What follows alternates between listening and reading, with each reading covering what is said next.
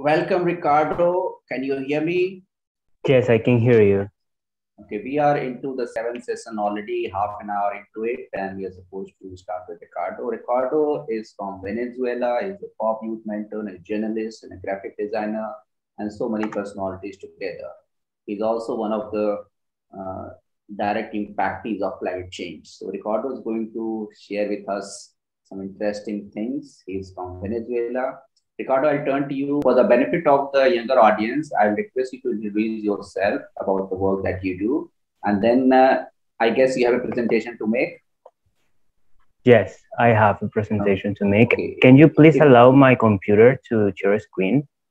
Yes, sure enough. If you have problem, we have also the copy of the presentation. We can do it from here. Just a second. Please make Ricardo co-host. Yes, we are co-host now. My computer is Lander Academy. It's called Lander Academy. It's on my computer. Oh, your computer is also. Yeah, I'm sharing I'm speaking through my phone. Yeah, my computer is Lander Academy. I sent a message. Please, JK, please make Lander Academy co-host. He's the first computer that is joining our program in the entire show. So first of all, it's a pleasure to meet you all. It's been a wonderful meeting. I could join you through Facebook. I was listening to some very wonderful and amazing and so rewarding information that this leader has shared. And I'm going to start with something of the video you shared about the elephant. Investing people to invest in nature. And that's something that has to do a lot with communication, which is a topic I'm going to speak of today, speak about. Right. Ricardo, please introduce yourself so younger audience knows about you and your. Give me some seconds. So I'm 19 years old, member of POP. I'm a POP youth mentor from Valencia, Venezuela. Right? I engage with communications and nature. I'm very given to protecting our planet as well as protecting our people through education and through the best way of communication. I think communication is just a great opportunity to produce a bigger impact and a more meaningful impact to our planet.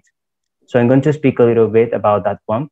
I'm a journalist, right? Currently taking a concentration on social communication in the University Arturo Michelena, which is the local university in my community. So I'm going to start with the importance of media for the successful implementation of sustainable projects. If I lost my signal, just let me know, all right? And I'm going to start by pointing out that if it's not in the media, then it does not exist, even though it exists, okay? And before we start, I want to clarify that if by media, you're exclusively thinking about TV, television, radio, newspapers, let's put three dots right there and expand that vision as media is only the plural form of medium, right? Medium is anything that is between you and the people you are targeting. It can be, for example, art. It can be, for example, any WhatsApp group. It can be, for example, an event. It's anything that is between you and the people you are targeting, okay? So as long as the information multiplies, it doesn't die halfway through. That's an important key. The information doesn't have to die halfway through, okay? We have to keep that information moving. We have to keep that information expanding in order for us to benefit of it, okay? So in my experience collaborating and interacting with international organizations, non-profit organizations mostly, I realized there's like a big blank space between working towards sustainability and actually achieving sustainability.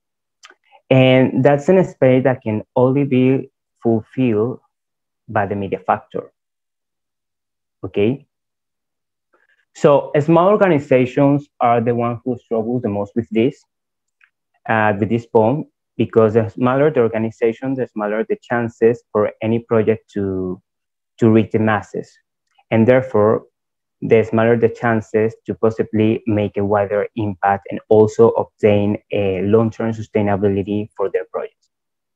Okay, so does this mean that organizations, big organizations, are the only one in the position to provide a positive change through the implementation of their projects? So my answer to that is no. Okay, when it comes to climate action, the more people that join the cause and take action, actually is the better for the world itself.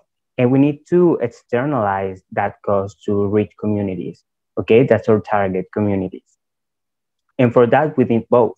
We need the small as well as we need big companies, right? Big organization, big association, because they both reach community different way. And that's something quite important if we actually want to make a change, to understand how these organizations cooperate and reach out to communities. So, and by organization, I also want to point out that I mean any kind of association, from a close group to students um, to big companies such as Microsoft, for example, doesn't matter the size, you know. At the end of the day, as leaders have taught us, is only needed one person to start the movement, but no person alone can actually effectuate change. And so keep that in mind. I'm going to take as an example Greta Thunberg, who was only 50 years old when she sat alone outside the Swedish parliament holding a sign, a small action that started a massive worldwide and sustainable project in the form of the joyful movement. How did she do it? Greta and her team knew for sure that in order to externalize the Fridays for Future cause, they were gonna need the help of traditional and not traditional forms of media. And she made a wonderful use of media in order to turn Fridays for Future into what we already know and is worldwide known. Okay. Nevertheless, there is a tendency for all organizations, no matter the size of them, to fail in their goals in a long-term road for saying so how, because we all need to grow and expand. And when we call about organization, we're talking about people, and we all need to expand our people. We need to expand our communities. So the reason why we call many of the initiatives movement is because they need movement. They need synergy to remain relevant and operative. The good news is that we can actually affect this tendency and give our projects that key start they need to be sustainable and better implemented. Also, I want to make a parenthesis to define two words that the English language doesn't have, and that will help you with this conversation. In Spanish, we have two different translations for the word sustainability, right? One is sustentabilidad and the other one is sostenibilidad. Sustentabilidad refers to a state of something that can be maintained at a certain rate or level, but needs an external force for that. For example, we can imagine a wheel. In the case of sustentabilidad, that wheel we will need to push that wheel in order for it to move, for rotate, right, to spin. But when it comes to sustainability, it's actually the same, with the difference that it doesn't need external force, right? It rotates by itself, it spins by itself. And that's what we need to look for, sustainability, no sustentabilidad, right? So we need to achieve this because we are simply non-eternal, okay? At the moment, either you or your team are no longer able to provide and spend time, intellectual, economical resources on your project, it will definitely basically die. So the moment that thing you work so much into, you put all your passion and you put all your effort, the moment when you are not there, that project will come to an end. And we're not looking that. We're looking for projects that are sostenibles, right? We're looking for sustainability, not sustentabilidad.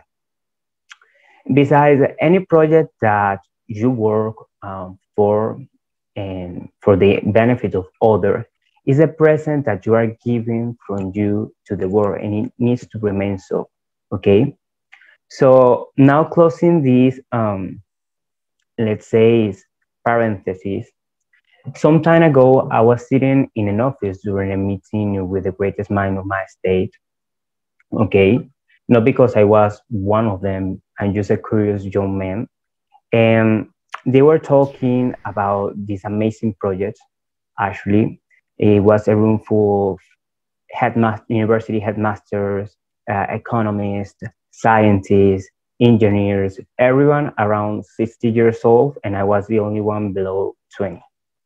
So the more they talk, the more I broke down. You know, I was captivated by everything they said. And when they finished, they asked for my own opinion.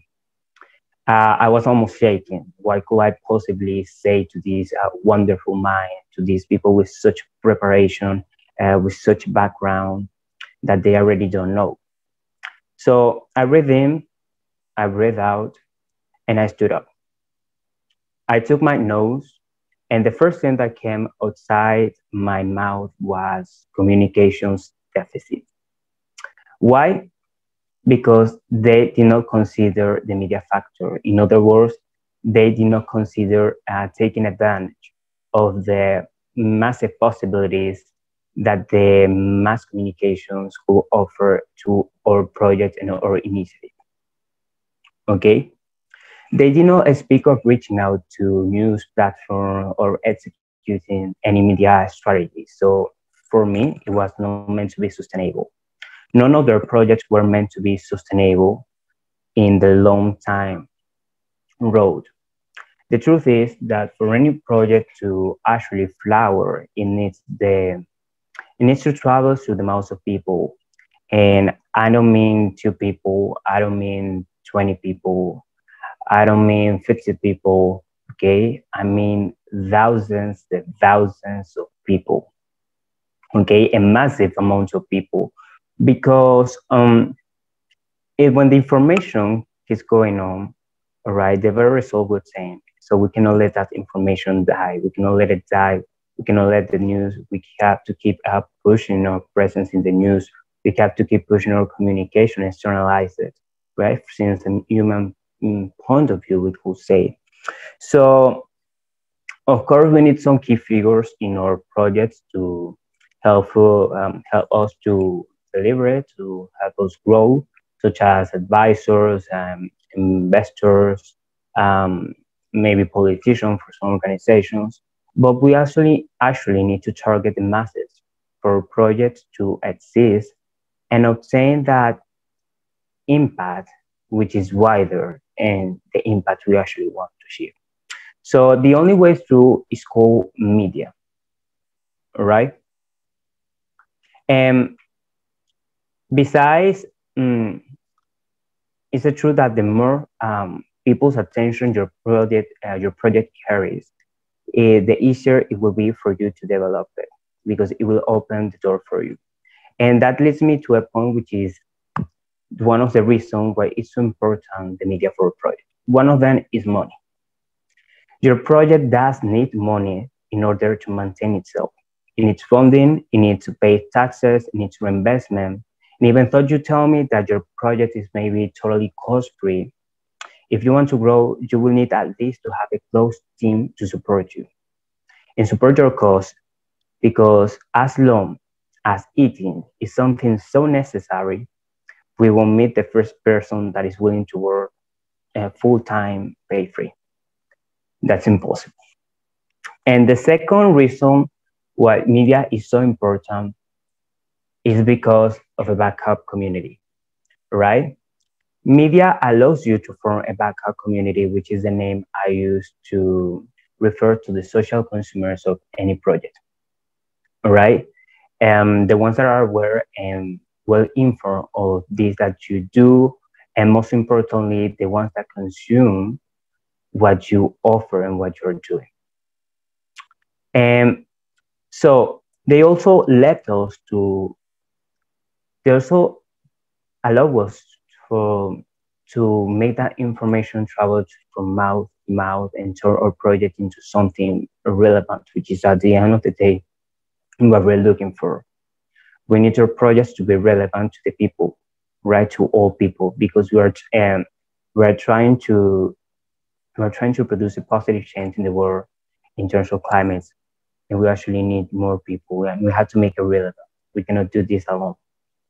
So I'm going to put as an example these two scenarios. So the first scenario is that you see an advertisement while browsing in Google, and that's promoting an energy event and ask the users to join. So, and the second scenario is, for example, your friends comes to you and ask you to attend together to the event. Then I ask you, who are you more likely to pay attention to? Now imagine the next scenario. You were to that event, and there was a lack of people. And then I asked you, would you really go again to that event? The same applies to any project. And here's where the idea of a backup community becomes so handy. No matter what is your initiative about, you need people to back your efforts. They are simply non-refutable proof of your work. And they can be manifested maybe as followers in social media platforms, as active followers, or in-person activities as attenders. It's the audience who provides a sense of trust in what we offer, all right? And they are the ones that lead our project to reach new borders and actually evolve, which is something very important to evolve. So the moment you go and ask for funding, the moment you are more likely is the moment you are more likely to obtain, or the moment whether you are looking for a partner. That's the moment where you are more likely to find someone to support more directly and internally your cause. So the the truth of this is that media carries people, right? And we need people to successfully implement our project. So now, how do we use media in our favor? And I'm going to give three recommendations for that. The first one is I do recommend you to always get in touch with communication specialists in or any area to assist you depending on what you are looking for. What are your goals? What are your expectations? So they can help you to find ways to plan that communication strategy that can actually kickstart your project. Okay, so communication is just a very, very, very large playground. So limit the idea of what you are really looking for to choose wisely and accurately. So, for example, does your organization or project need to be more aesthetically when it comes to the presentation? So, go to a graphic designer. Does it need better internal communicational, I don't know, measurement? Go for a corporate communicators. Do they, for example, need a more external approach? Then pick an institutional journal. So we have to do our research when it comes to the area of communication we actually want to explore and develop. And there's no need for it to be an exaggerated amount of money to spend, but anything we do must be accurate and well meditated in order for us to make the very possible decision for projects and organizations to grow. Because media is just a trial and error process. But it doesn't have to be a non-deliberative one. In Venezuela, we have this saying, which is, it's better to have an insurance and not need it than actually needing it and not having it. So let's ensure ourselves with knowledge and the systems of a specialist. The second recommendation is start reaching out to the media as soon as you know how to introduce your project in the best possible way. So it's a big step and the most straightforward because there's no magic when it comes to this. I told you this is just a trial and error process, but the more people you reach out to, you will obtain better results. You will obtain at least, for example, for 20 media centers, you ask for a little moment, you will obtain two answers, but two answers will lead to more or two other ones, and it goes on. And actually, at the end of the day, is that will of sustainability that we are looking for? Will that can maintain itself? That can maintain a project relevant? So it will start in. So I recommend you to start interacting and testing the possibilities you have around you when it comes to media. For example, send a DM to a local radio, to some newspaper or journalist you are known to, and they can provide you with contacts, and you can benefit from their services. See it as a win-to-win action. Media right now is going through a crisis, saying somehow, because immediate information is such a big problem, and actually media is right now looking for more chances to make an income and generate an income, and the only way they can generate an income is by providing people information.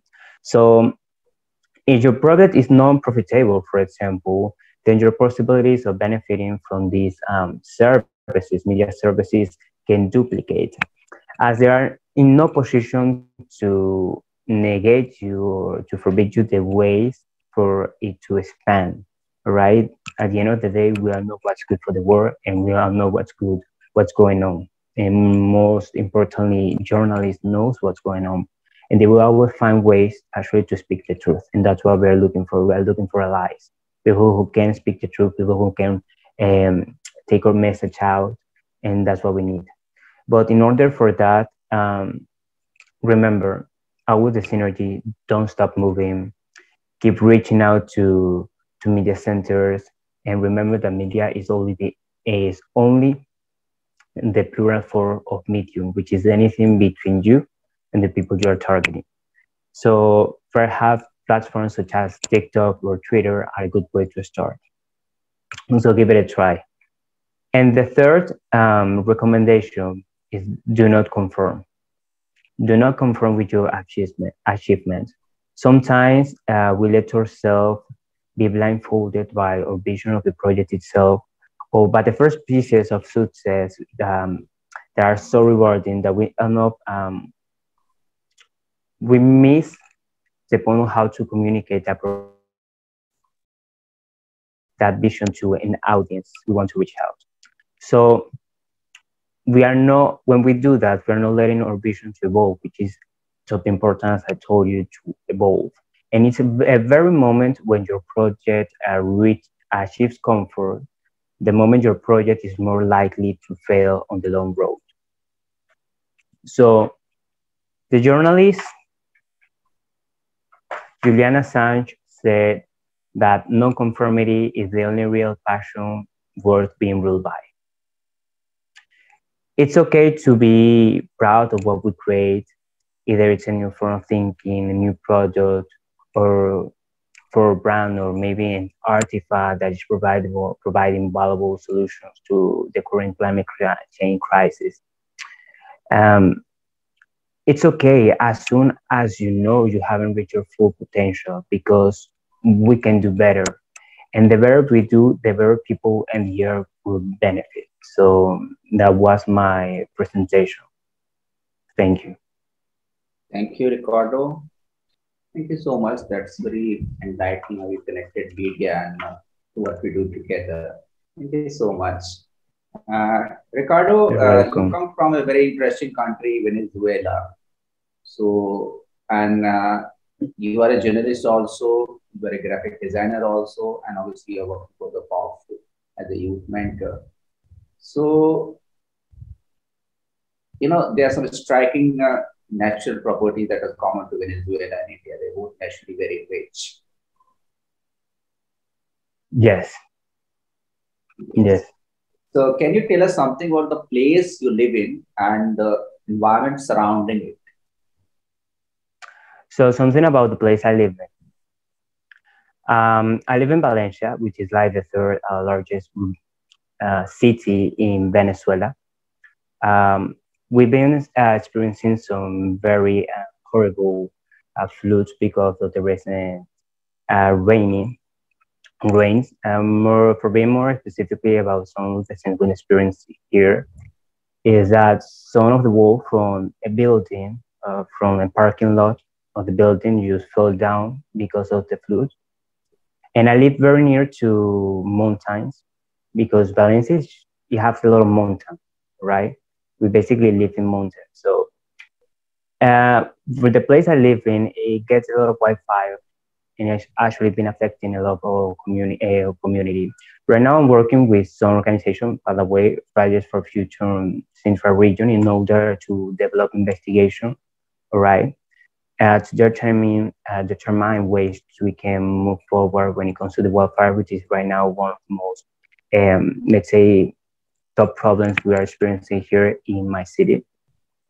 Okay, and it actually been it's kind of wouldn't say funny because it's not funny, but it's absurd somehow because for those wildfires are mainly produced because of army actions, military actions that or or the forces that are supposed to take care of you are actually the ones that are affecting us.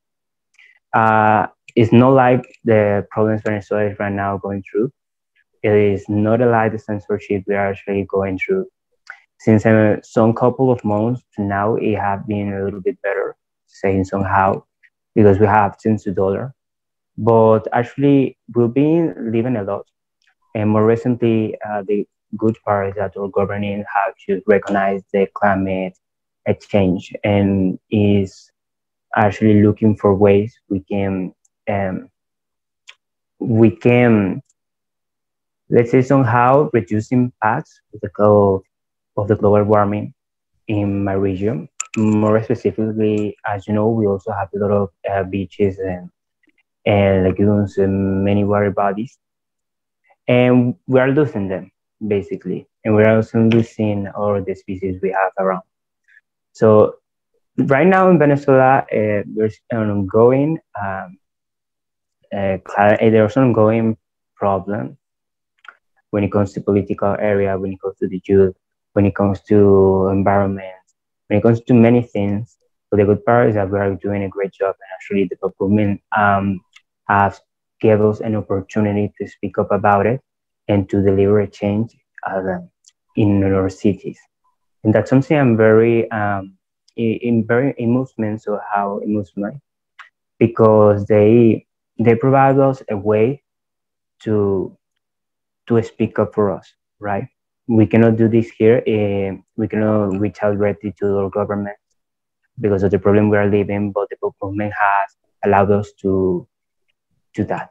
And that's something wonderful, the opportunity to speak up, the opportunity to communicate, and the opportunity to do something great to the world. So I think that can be part of Yeah, of the thank you. situation. Yeah, I asked that question because it's such an interesting country to be in, and with lots of natural resources, lots of natural beauty, and lots of Rajiv, very A lot. cool and nice people. I Yes, yes, think, JK. yeah, I think one of my students, you want to ask one question. Shraddha, are you ready for Okay, that? yes, please raise your hand. My question for you is like there's a line that is by Albert Einstein. The world as we have created it is a process of our thinking. It cannot be changed without changing our thinking. So how can one change his or her thinking towards a sustainable environment? That's actually a very good question. Um, I think that we have to motivate ourselves with knowledge, right? We cannot let ourselves stop learning every single day.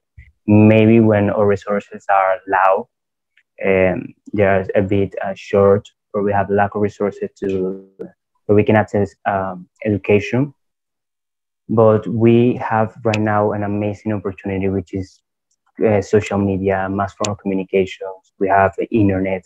We should just reach out to that window of opportunity for us to change the way we think, because it's not actually change the way we think, it's more like improving the way we think. And also it's just such a battle we have to not only challenge ourselves, because when we are learning, we're challenging ourselves. It's not easy to learn, and it's not easy to accept what we are going on right now as a global community. Okay, but we also have to face the opinions of other people, and we have to apply the tolerance to listen to those opinions. That some opinions will not be on our side, some of them will be on our side, and we should focus on that and more specifically points. So I hope that answered your question. Thank you, sir. Such a nice answer. I would like to ask a question. Yes, please. Yes, please. So, hello, sir. Me, Vanya. I have a question that in your opinion, what are the effectful manner of or method of the nature protection currently, except from the like tree plantation and all? Could you repeat the question? I have a bit of a problem with the signal. Okay. My question is that in your opinion, what is the effectful manner of like nature protection currently, except from like saving trees or growing more trees? That's also a good question, because there are no one way to move forward, right? There are thousands of ways, and we actually can produce change, and we can do something better for the world without not necessarily doing the obvious things. Okay, of course, it's important.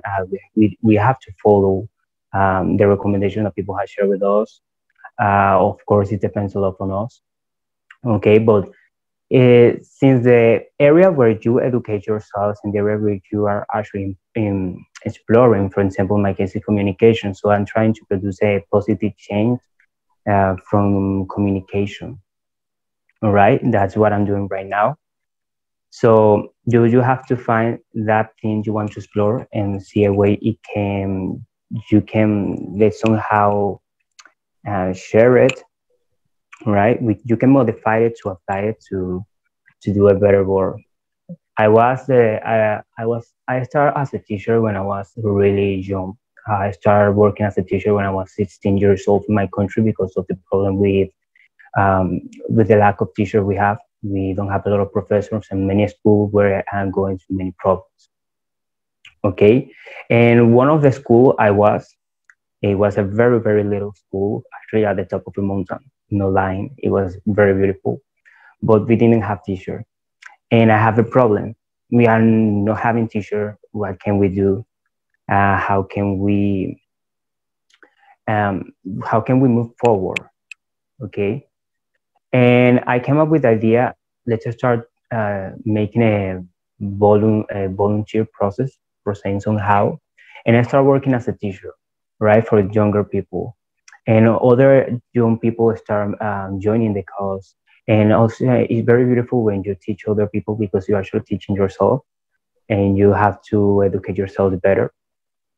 So in that way, we also find opportunities to talk about many things, right? We talk about culture, to talk about history, to talk about climate, to talk about environment.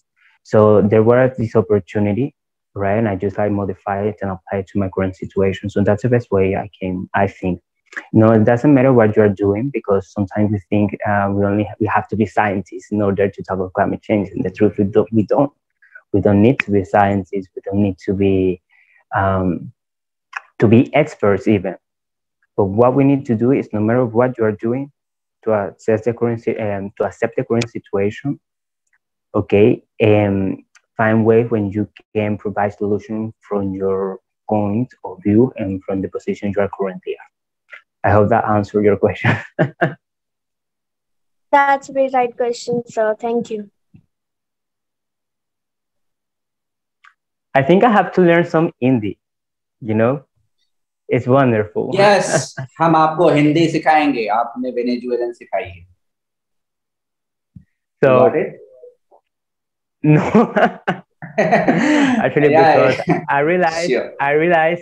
the Indian people has to use such amazing accents, and it's sometimes a bit difficult to catch an accent because people in Venezuela don't speak English, and I speak English mostly because of movies, right? And we are also very used to American accent, which is it sounds a little bit flat, but when you face other cultures or and other accents, which Johnson type of have allowed me to, and you start exploring these other accents, other way of thinking, their cultures, you say, wow, I want to learn that. And I always find the way Indian people speak wonderful, even though there's thousands of ways, but it's something I very like. Because you are closer to America, so you have American accent, you were occupied with Spanish, so you learned Spanish. Yes. Come closer to India and you learn Hindi also, and many I have to. We have such a wonderful community of Indian people in Pop, and it's wonderful to work. I've spent some time in Latin America. We have very good friends over there in America, in Argentina, in Brazil, Chile, Peru, and all this. We have spent some time over there. It's a beautiful culture that you have on the continent. And it's unlike any other continent. It's very, very, very different. So you're welcome to India anytime you come. Hopefully we'll meet soon enough, and we'll learn some Hindi also. Yeah, sounds amazing. Also, you have a wonderful communication culturally. Okay. Thank you, Ricardo. Once again, I hope you stay with us. Meda is here. We are into her session. Meda, can you start your video?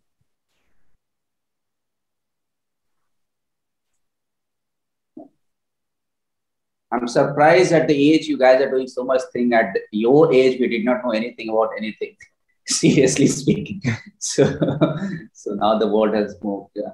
Welcome, Meda. I know that you have been waiting here for almost 2-3 hours. I saw your name there. Just switch on your audio, please.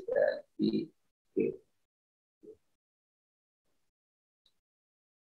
Thank you so much, sir. Good evening, everyone. My name is Malinga Mida Hope. I'm Ugandan. I'm currently living in Mexico. I'm doing my research there. I Pop Youth Mentor and Ambassador for Africa. I'm more of a youth empowerment enthusiast, and I'm so passionate about issues to do with education and empowerment of masses. So I requested a friend of mine to help me share a screen, Nahid or Ricardo. Nahid has run away. I'm looking for her for quite some time. She's here. Oh, she's back. She's back. Yeah. Oh, okay, perfect. Letting me share my screen. Thank you. Yeah. You both of you are co-host. Nahid also and Meda also. Oh, Norma is also here. Welcome back. Okay. I was here without camera. We have seen you there without camera. Thank you so much, Nahid. So I'm presenting this together with a friend of mine. She's called Lois. I don't know if she has made it in here. Lois. Just Meda, interrupt you. Nahid, do you have your own presentation also?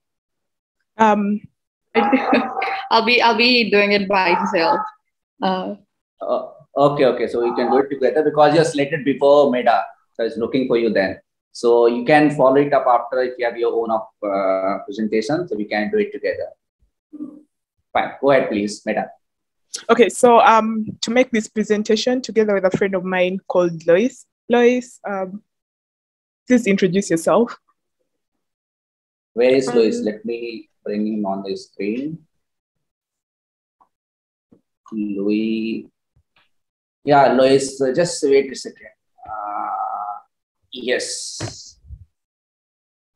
Hello, everyone. My name is Lois Mwai. I am Kenyan, and I'm also interested. I've done some research on civic education, and so Meda reached out to me on the same. So we'll be doing this presentation with her. Thank you.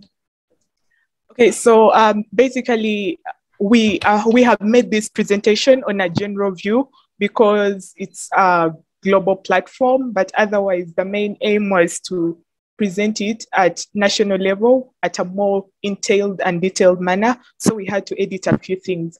So the title of our presentation is Civic Education, a Major Setback for Africa's Development, which I do believe is not only an African issue, but probably there are other countries that, especially third world countries and other developing countries across the globe, that are facing the same issue. So over now to Lois for the next slide. The first question we need to ask ourselves is, what is civic education? And so civic education refers to, next slide, please. The study of rights and obligations of citizens in society, and it's derived from civicus, meaning relating to a citizen. So that's basically it.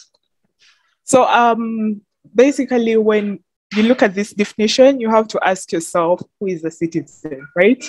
I trust that most of us do know who a citizen is, because we all are citizens, and we acknowledge the fact that we all are citizens because we legally belong to a specific country or specific countries. So in other words, civic education is very important for every citizen. Next slide, please. So while we're going through this, we decided to categorize civic education. Civic education is categorized into, based on our research, civic knowledge and skills, civic values and dispositions. Basically, dispositions refers to a tendency of someone to behave in a certain way. In other words, it's more of like, it's not a natural decision. In most cases, it's because of what you have learned, or because of certain situations, you decide to behave and conduct yourself in a certain manner. And then civic behaviors, which is more of as a result of civic dispositions. So here we left it open for audience involvement. In case you do have anything to add, please do let us know. Okay, to realize the importance of civic education, we need to acknowledge the problems it presents, including 1, food insecurity, crime and violence. Okay, these are the results of having not having enough awareness of your responsibilities and what you're supposed to contribute to enable your governance to your government, to be in a better position, or to make better choices. So as a result, there are these problems. So food insecurity, crime and violence, environmental degradation and climate change, inadequate sex education and orientation, unequal opportunities for all, and bad governance, then injustices, oppression, and human rights abuse. If I hope that's clear. If there's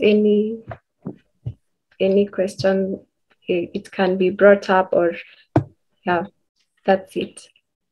Okay, so basically, when we look at civic education, we need to realize the fact that most of the problems that are being faced in society are as a result of the civic education setback. In this case, when we look at so many African countries, speaking for Uganda, Mauritius, South Sudan, actually, out of 100% of the African countries, we shall put it at 95 or 96%, civic education is not part of our curriculum, except for international schools.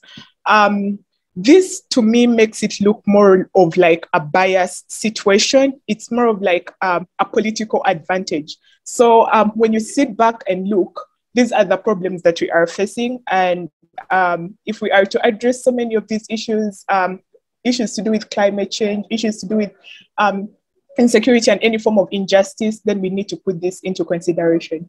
Next slide. Well, are these problems of society? Well, I just did acknowledge, yes, there are problems in society. Next slide. Is society actively engaged in addressing these problems? To be honest, no. I'll give an example of my high school in Uganda. I was a student in Gayaza High School, and we have very brilliant young people who are so interested in issues to do with career orientation and everything. But like at the end of it all, if you to ask someone, how are you going to impact your community with this career you're taking in? Maybe if someone wants to do medicine, if someone wants to do engineering or something like that, someone is focused on personal benefit and personal growth. There is no way someone is thinking of impacting the community, despite the fact that they do have the strength, they do have the knowledge, but because of lack of civic education, there are certain skills in them that have not yet been unfolded. So we are not actively engaged in addressing these problems. Okay. The reasons for the decline of civic education, the number of reasons as to why there's a defect, there's a lack of adequate civic education. As Meda has said, it's politically oriented, it's politically inclined, because the more the masses do not understand the need for good governance, need to make responsible choices, the more that there are problems with development, the problems with social engagement, because it works better for bad governance to have a divide and rule kind of setup. So this is why the political dysfunction point is top on the list. And then we have polarized media. This refers to a very big divide between, like a very vast difference between the opinions or let's say the attitudes of people. Like I think I'll step for her. So okay.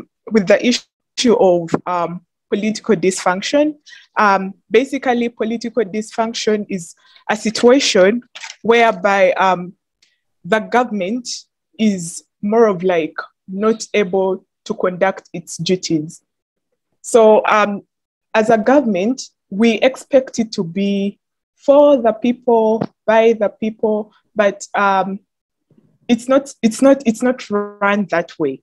It's literally decisions made by government, and that's it. It's like we do not have engagement of the masses in any way. So when we come in and we talk about political dysfunction, we are basically talking about the bad governance, and it's necessary here that people will have opinions, and even if they do have the opinions will not be implemented in any way. So it's like you are having your ideas out there, but then it's all to deaf ears. And then polarized media is more of like into divergent opinions on situations. So basically, as Ricardo shared earlier on, in most cases, journalists do report situations of interest. And also, it's up to journalists to take up their side of opinion. So, which is quite interesting, but it's something that is affecting civic education. So those who are trying to get into the system and learn how these things work end up getting confused or biased unless you do have a specific point of strategy that you'd want to settle for. And then we have another issue of civic deserts. Civic deserts refers to more of like few to no grounds to share opinions.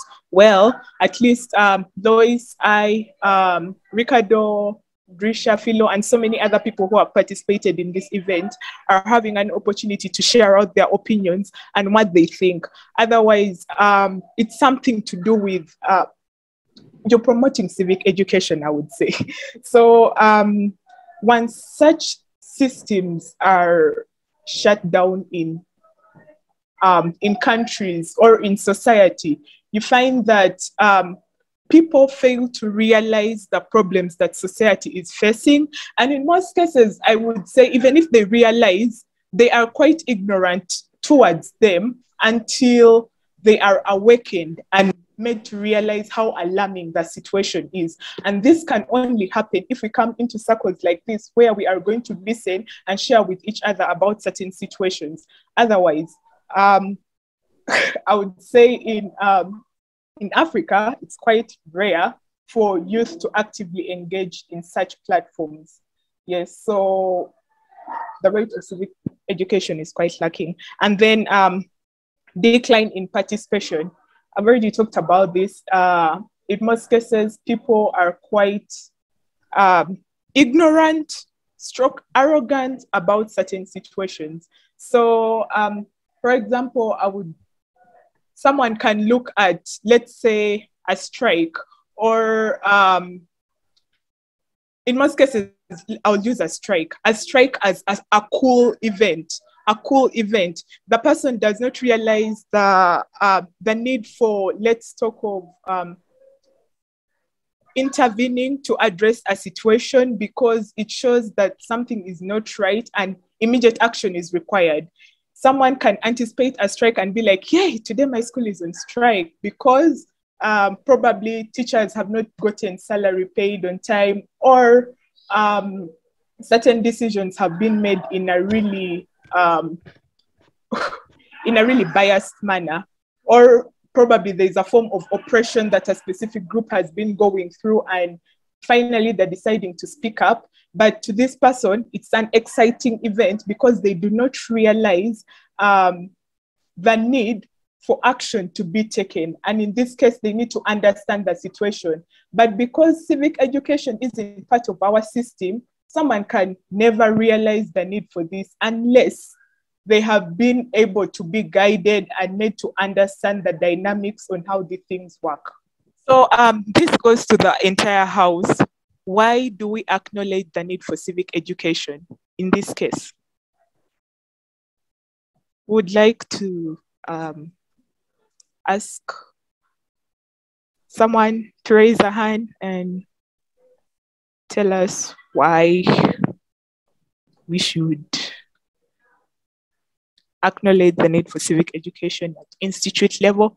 At least your idea could be presented somewhere and touch the heart of our higher political bodies to put it into our system. Anyone? You can go through this presentation, then at the end of it, maybe they can ask questions. Okay. So we'll go to the next slide. Okay. Why do we acknowledge the need for civic education? First is because fundamentals of government are understood, meaning that we understand what the purpose of a government is and why governments are in place in the first place. It's to address or to be in charge of what is the citizens' need, what is the citizens' requirement to exist in a stable state, or basically in a good environment. Ownership of citizens is attained. This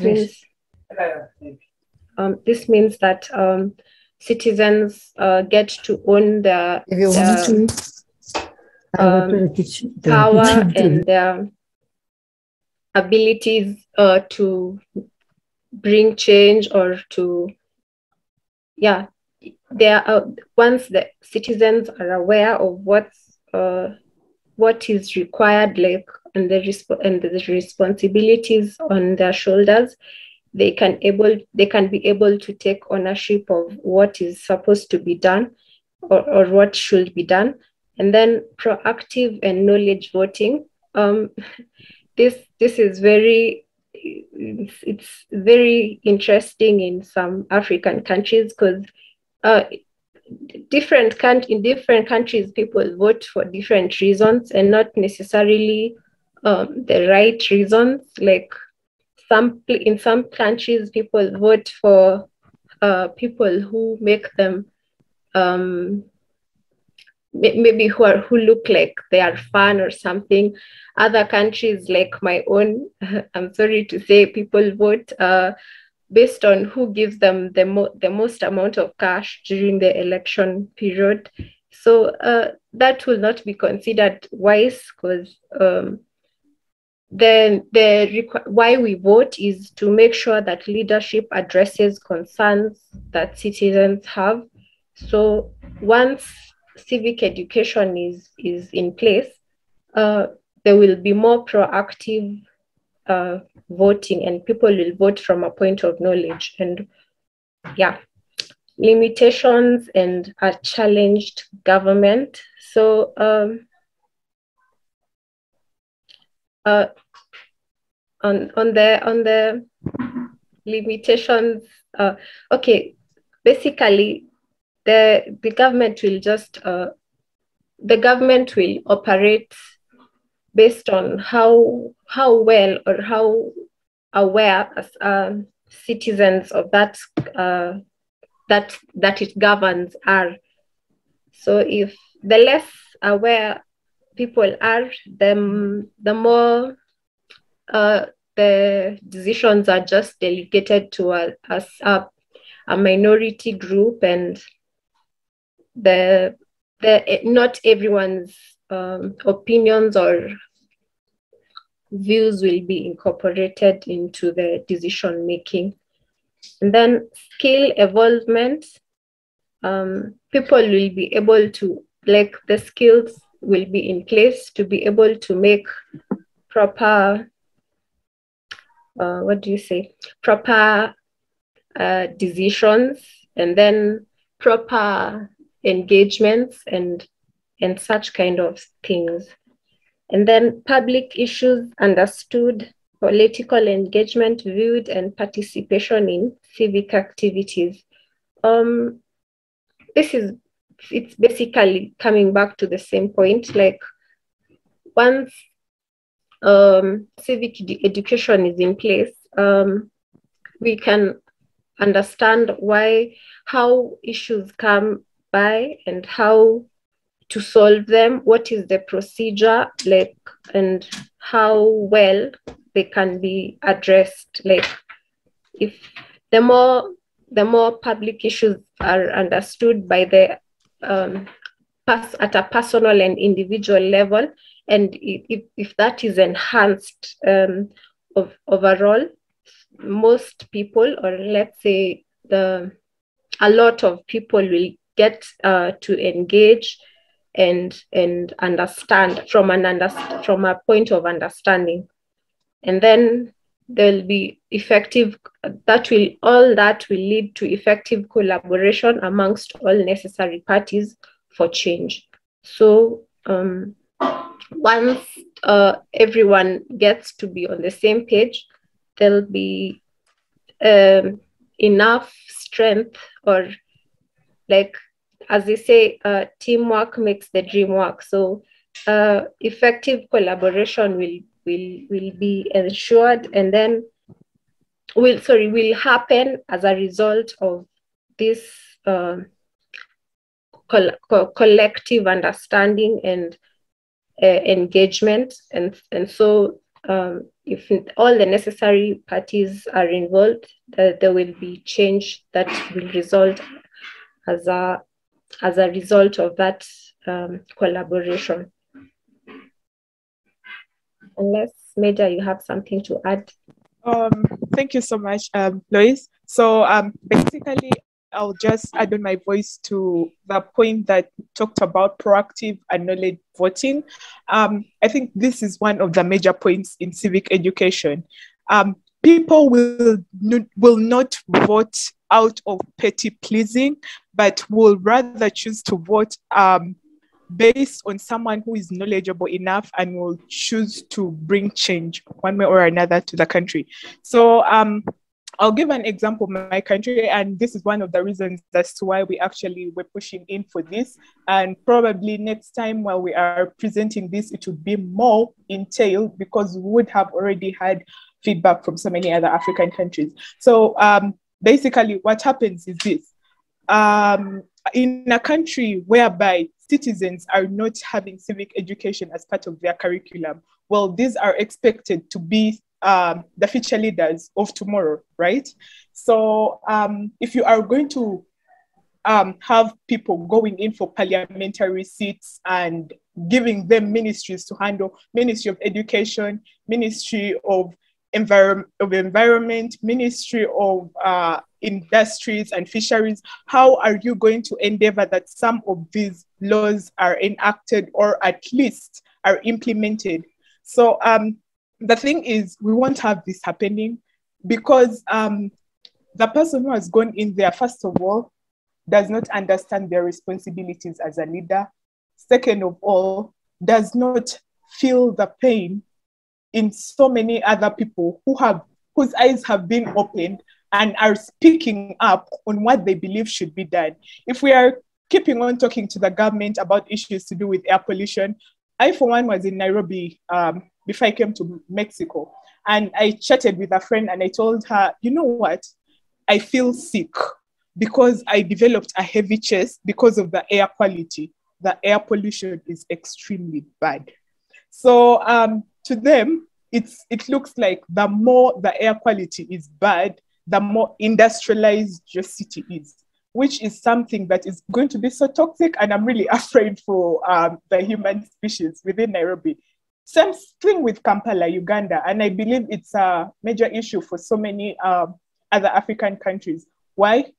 People have not been educated on so much of this, and they are expected to lead us and implement most of these rules, which haven't been implemented, I won't lie. The other thing is limitation of government.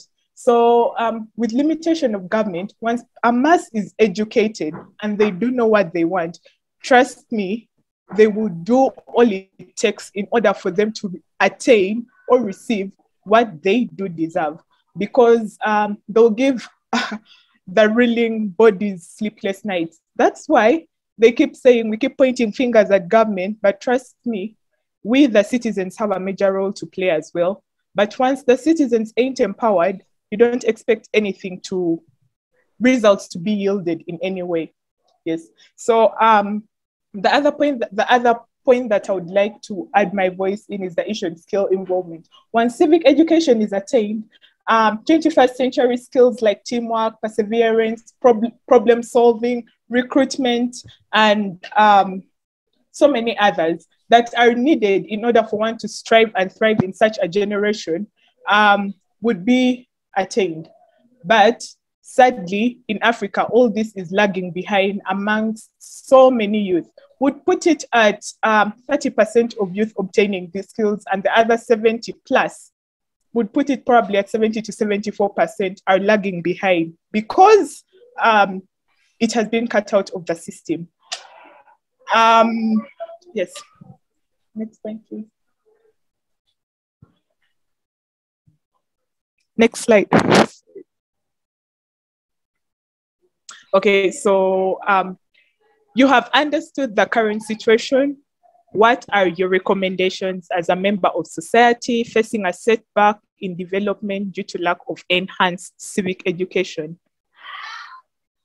I would leave this to the audience. If you've understood the current situation that we have presented to you, we are having so many issues to attain. We are dreaming of attaining the UN Sustainable Development Goals by 2030, but then how is this going to happen yet the masses ain't empowered? So what are your recommendations towards this situation? You're asking the audience? Yes, please. Okay, are you through with the presentation? We just have our summarized recommendations that we would share. Okay, we can take up questions at the end of it. I think it will be much more easier. Okay. Next slide, please. Okay, Lois. Okay.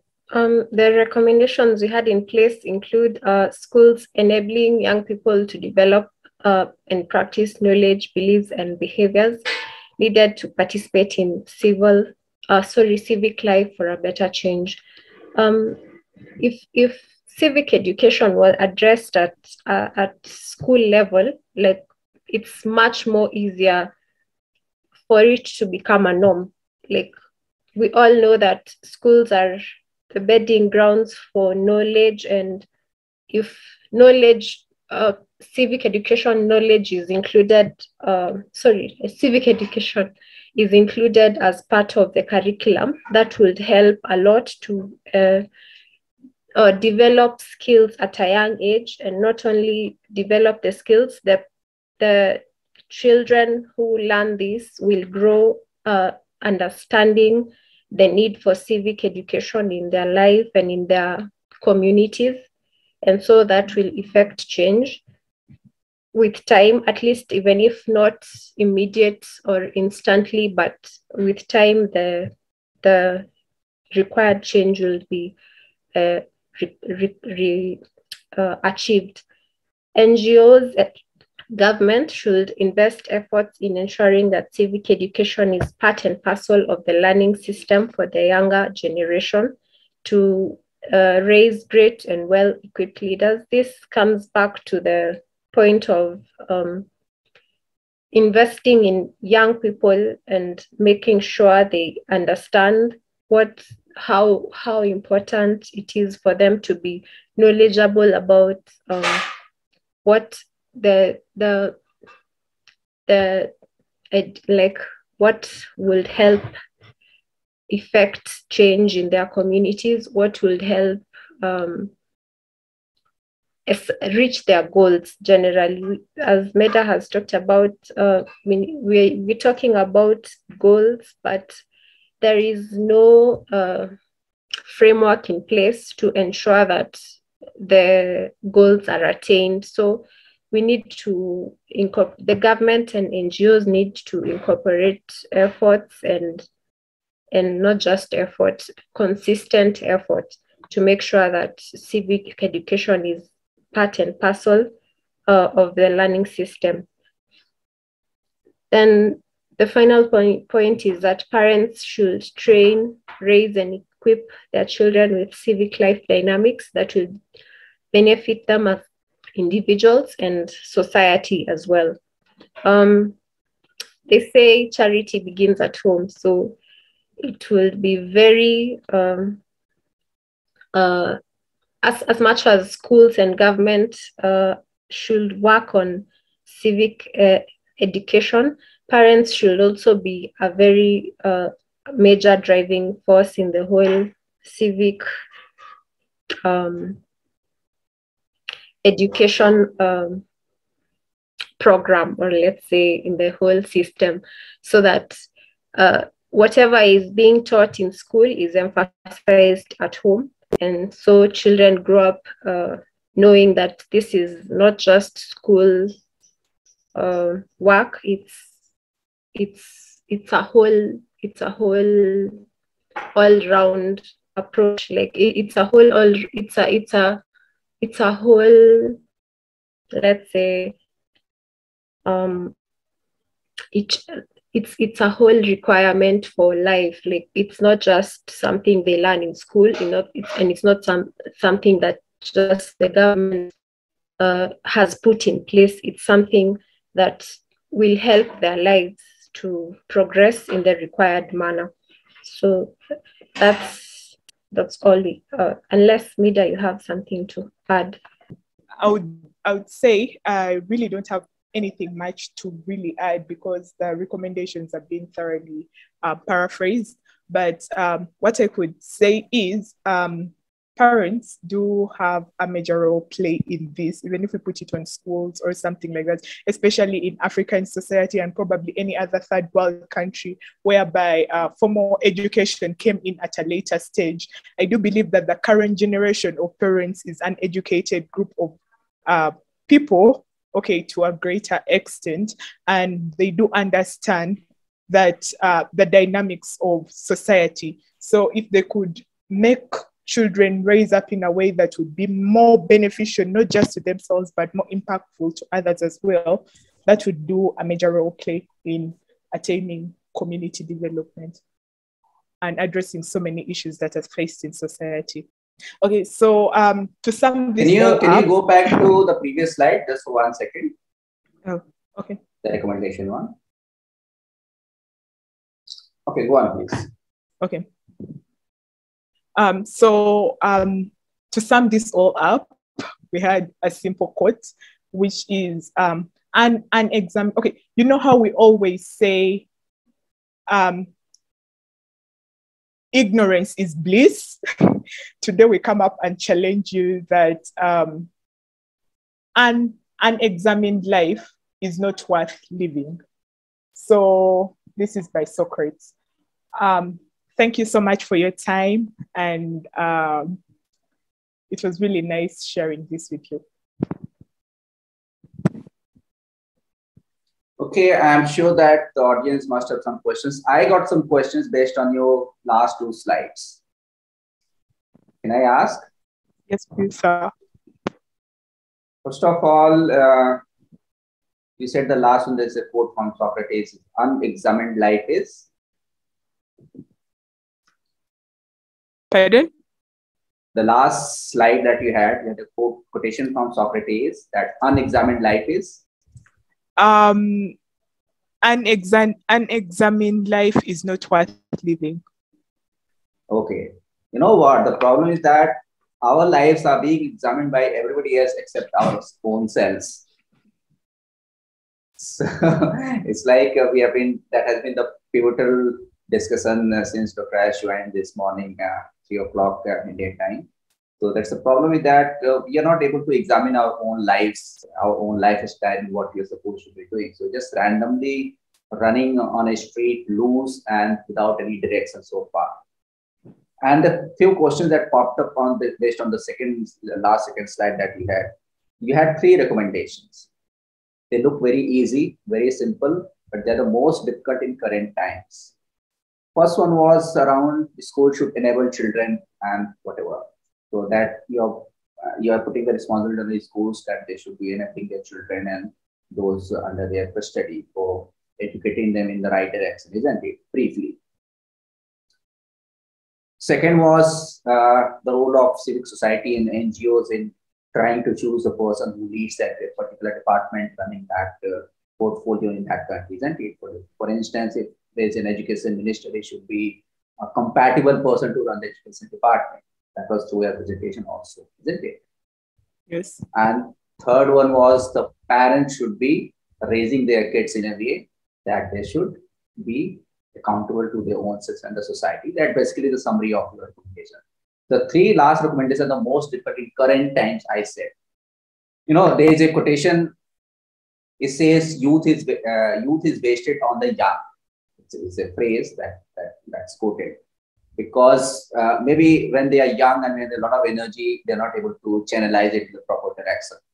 But there's a new dimension added to that. We say wisdom is wasted on the youth. Sorry, wisdom is wasted on the old. And the reason is that by the time we are into our age, we have gathered a lot of wisdom, which is no use to us because we have already been past that stage. We can't use it for ourselves. Our experience can only be used by the young, who do not listen to us in the first place. So it says that youth is wasted on the young. I say wisdom is wasted on the old. The problem is that we are not synchronized with our requirements of the society, our own needs, and where we are headed towards. For instance, schools are entrusted with the responsibility of raising their kids in a correct educational manner. But the problem is that the kids, they have no control. The government dictates the policies, the education policies, and that is literally dashed down to the students. The teachers have literally no role or not much role left to them to nourish the children the way they did before, maybe 2 generations back or 3 generations back. Similarly, it goes for parents also. Parents have, and it's across the world, it's not only India, developing countries, in the developed countries also, they literally lost their parenting role. There's so much a difference already being generated, the generation gap being generated. It was always there, but nowadays it's very, very difficult even to talk to any teenager. 9 out of 10 are not in sync with their parents at all. They think they are old, they are gone, they are useless, their wisdom is wasted completely. And third was about the NGOs directing the government. You know, we had this crack joke when Dr. Ash was here. You say politicians are people who, given a topic, immediately decide to speak, and they can go on for hours and hours without understanding the topic, without being concerned with the topic, but they can talk on. On the other hand, diplomats are people who know they are given a topic, they understand the topic, but they think for hours and hours and hours and decide not to say anything. So we have two kinds of people: the politicians who do not know anything, do not want to do anything, but they can speak on, and the diplomats who can understand, who can guide it, but they decide not to do anything. And in between is left the civic society, which is the crux of your presentation altogether. Now, this is a very difficult job for civic society to try to force the governments to come out with better policies, with the right people, and to force the government to head in the right direction. And possibly that is the challenge that you guys are trying to focus on and bringing forward so nicely. So thank you, Medaho, for your presentation. It was very, very educative, and it has a new angle to the entire conversation we have had in last 18 hours. And thank you very much. Any of the audience wants to put up a question to Meda or her friend Louis? Nahid is waiting for her presentation also. Any questions from any students, any audience? Shraddha, you want to ask something? Yeah. Yes, sir, I have a question. So my question for you is, in your opinion, what are the most effective methods of nature protection and biodiversity currently? Okay, thank you so much, Shadra. From what I have been doing, I think the most effective way of nature protection and biodiversity, one, is to make the masses so much aware of the effects that climate change is having on the environment lately. So in this case, the pop movement has tried to, it hasn't tried to a greater extent. It has put out information to for people to access so as to understand the current situation on the urgent need to protect the biodiversity. So as you said, once someone is made aware about something, the ball is now in their hands to decide on what to do with this. So the major thing is how the information is delivered and to whom it's being delivered to. So if you make the situation real, if you make people realize the urgency to protect biodiversity, then that's one of the major steps to protect it. I think that's the major. Thank you, ma'am.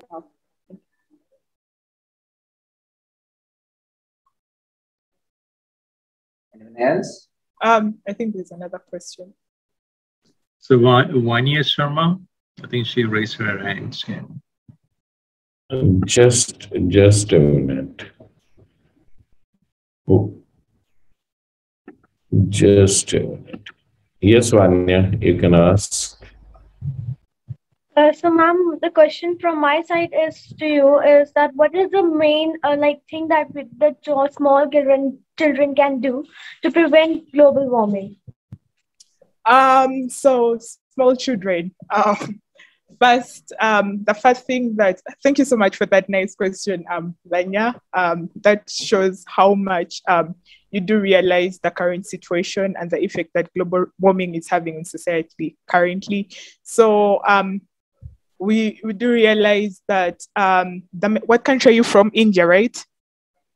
Yes. Yes. So basically, you would more of like, the major step that I would recommend you to take is protect the vegetation that you do have in your country. Make people realize the urgency and need for them to conserve that nature that you're having, because once you cut down those trees, you're giving room for most of the gases that are increasing on the rate of global warming, in this case, carbon monoxide and all that, to accumulate within the atmosphere. And so you're prone to most of the things. And also basically make people realize, reduce on the rate at which they do activities that release most of the greenhouse gases into the atmosphere. You can start with simple things like eating meat. I trust that you don't eat meat. So basically those small things. The rate at delete your emails, the useless emails that you have, and also encourage your other friends to make sure that they delete useless information that they do have within their search engines. These small acts at least can reduce carbon monoxide rates in the atmosphere little by little. Yeah. Thank you, ma'am. Thank you, Mida. I think Raju, I just want to tell everyone, because we've seen different organizations working together. So recently I talked to Raju, and he has an idea of starting Act Now Club. And what we found that there are a lot of different organizations that work, and they're not actually together in one platform. So we will do like drops of water, but the action is not coming forward. Everyone is scattered around. So Raju got a great idea that why can't we put all these organizations under one? We can help every student to work for any other organization with the Act Now Club idea. And I do really appreciate that idea, because sometimes the egos of working across these organizations, because they always think my organization is better than the other, and networking is still not there. And even we talk about it, we just want our own picture and a frame and to call ourselves, man gods. Okay, so I really like Raju's idea of starting the Act Now Club. So that will be a platform. We will work across the board. We'll be working with all the organization, and we would just give the students a platform so they can actually interact with other organizations around the world. So thanks to Rajiv for coming up with this great idea. And he also want to link all these two SDG goals. So please join with the Act Now Club, and you can find the information in the Act Now website. So thanks to Rajiv coming with an idea, and also JK for building up this whole team. Appreciate a lot. So Rajiv, thanks a lot. Thank you, Ronnie. Thank you so much. And of course, we have so many young youth pop mentors, and we have had a whole stream of battery from all across the world. Last one being Meta Hope. And we want to connect their beautiful thoughts to young students we have in this program. So we'll be working together in future to connect them together, so we bring different ideas. Because in a school, there are a lot of students. If there are 500 students, they have 500 different minds. They might want to go in 500 different directions. So we want to expose them to these different opportunities, different thoughts, and we have experts who can guide them. Like Veda can guide them through on what expertise he has. Nahid can guide students to what expertise he has. And with together, we have so much of variety of expertise, one common thinking and one common goal, that is to protect our planet, isn't it? Thank you, Ronnie. Nahid is waiting for a long time. Nahid, I'm so sorry that I kept you waiting. I'm adding a spotlight to you. Okay, she is a sweet youth mentor for POP, and she loves to organize events also. And the last event we had attended, she was hosting it. So it's my turn to host you. Nahid, you have a presentation to make. The platform is over to you. Thank you. Okay, so I'll start sharing my screen. Would you? I do not have access. Okay. Just wait. Yeah. That's a beautiful painting in the background. Can you show us? Oh yeah. Absolutely. And it is also related with something ecological. Yes. This is a painting. Oh, we have only one Earth. You got two Earth over there.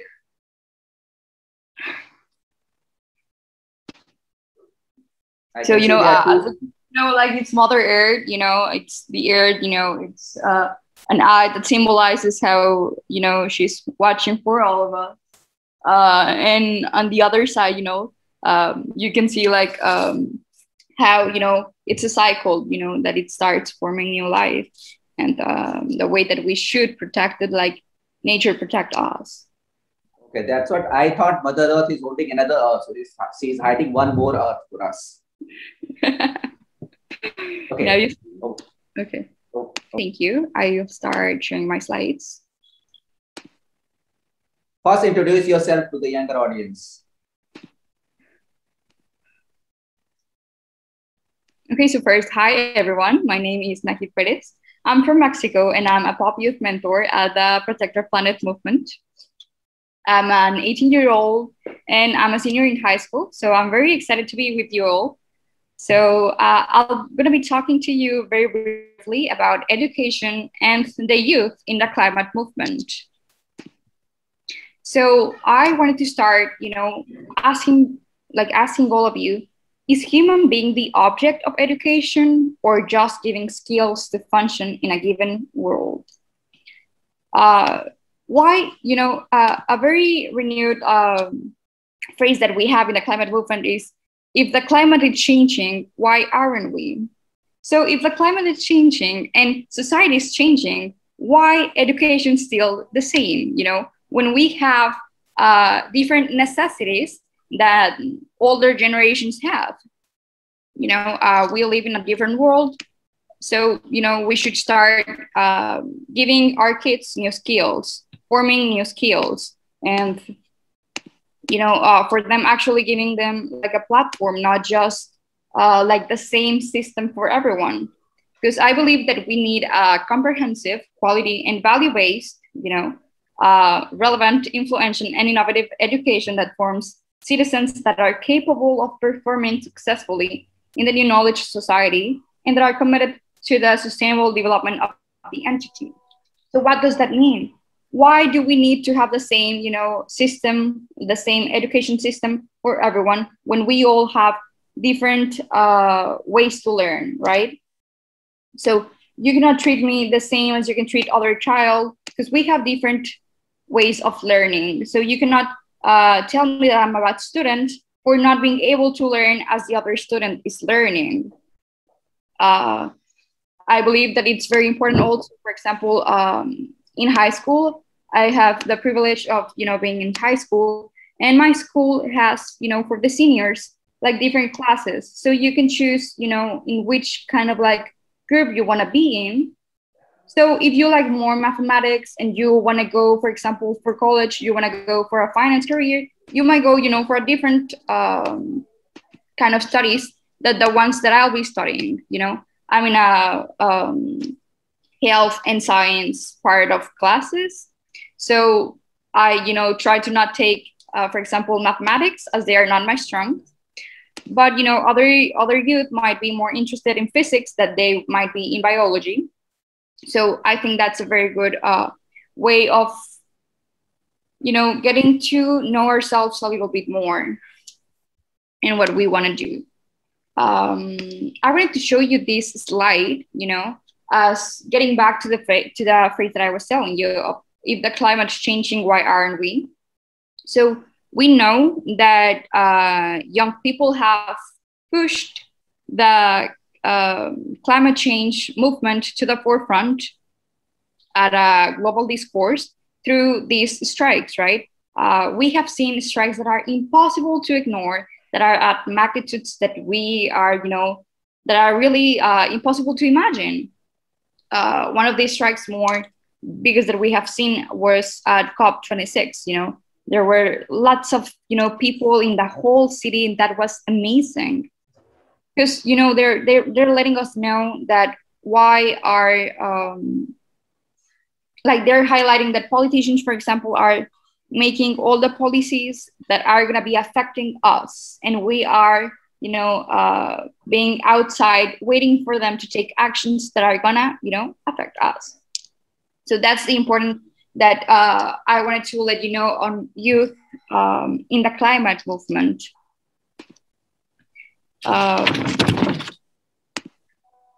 my experience in the climate movement began with the pop movement. So I'm very grateful because they have teaching me a lot, because we believe, on youth inspired by knowledge, as you all know. So that's why I linked, education and the youth, because we cannot try to fight or try to talk about something if we do not know the base of the problem. If I do not know what is climate change, if I do not know how climate change affects me, I cannot fight, I cannot try to talk about climate change, because I do not know what is climate change. So first I have to educate myself. I had to educate the others so they can understand, and they can begin, to start feeling what's this movement about, and what do they have to fight? Why do they have to take actions to protect our Earth? So we know that we cannot do like the same things that maybe we did, or that our parents did, or that our grandparents did, because the things are changing. So we want to have a future, but they're not letting us have a future. Because as you saw on my last slide, this is a very impactful phrase, that it's "you'll die of old age, I'll die of climate change." That I really believe that's a very impactful phrase, because we as youth, have a lot of responsibility in our hands, yes, but also we have a lot of opportunities. We still have a window to take action. And I think that older generations have given us that amazing window of taking actions. And they have been with us, they have teaching us. So that's why I believe on the importance of education and the youth stepping up to take these kind of actions. So I wanted to let you know about this phrase, that it's Sia Bastida, it's a climate activist. And she says that whatever you do, you have to make sure to hold the hand of someone that is older, and hold the hand of someone that is younger than you in whatever you do. So we are talking right now about taking action, but the perspective that I have, it's not the perspective that someone younger than me might have. And it's not the perspective that someone older than me might have. So there's, a beautiful connection on learning more about perspectives, that your opinion, it's not the only opinion. And if you get to know others' perspectives, it's going to be, a huge window of action. So I wanted to really share this phrase of always make sure to hold the hand of someone older and hold the hand of someone younger. Because I believe that I've heard some people speak, some youth speak, that are really saying that how older and older generations gave us the problem, how everything, it's like the fault of older generations. But I want to hear more about how older generations are supporting us and are letting us, learn. Because, for example, the opportunities that I have had of learning are not the same opportunities that other generations have had. So I believe that we should, take the resources and the privileges that we have and share those kind of like privileges and resources that we have. I wanted to talk a little bit more, but I saw that most of my mates have talked about the points that I wanted to talk. So, I just really have for the audience, Mentimeter, if they would like to join, this is the QR code. If you're not available to scan it, I'll just give you, the number in which you can enter the QR code. I'm gonna share this. Can you see the other slide that I'm sharing, the Mentimeter slide? I was trying for your QR code. Can I see once again? Yeah, of course. Menti. Yes. Thank you. Yeah, you can change slide now. Okay, thank you.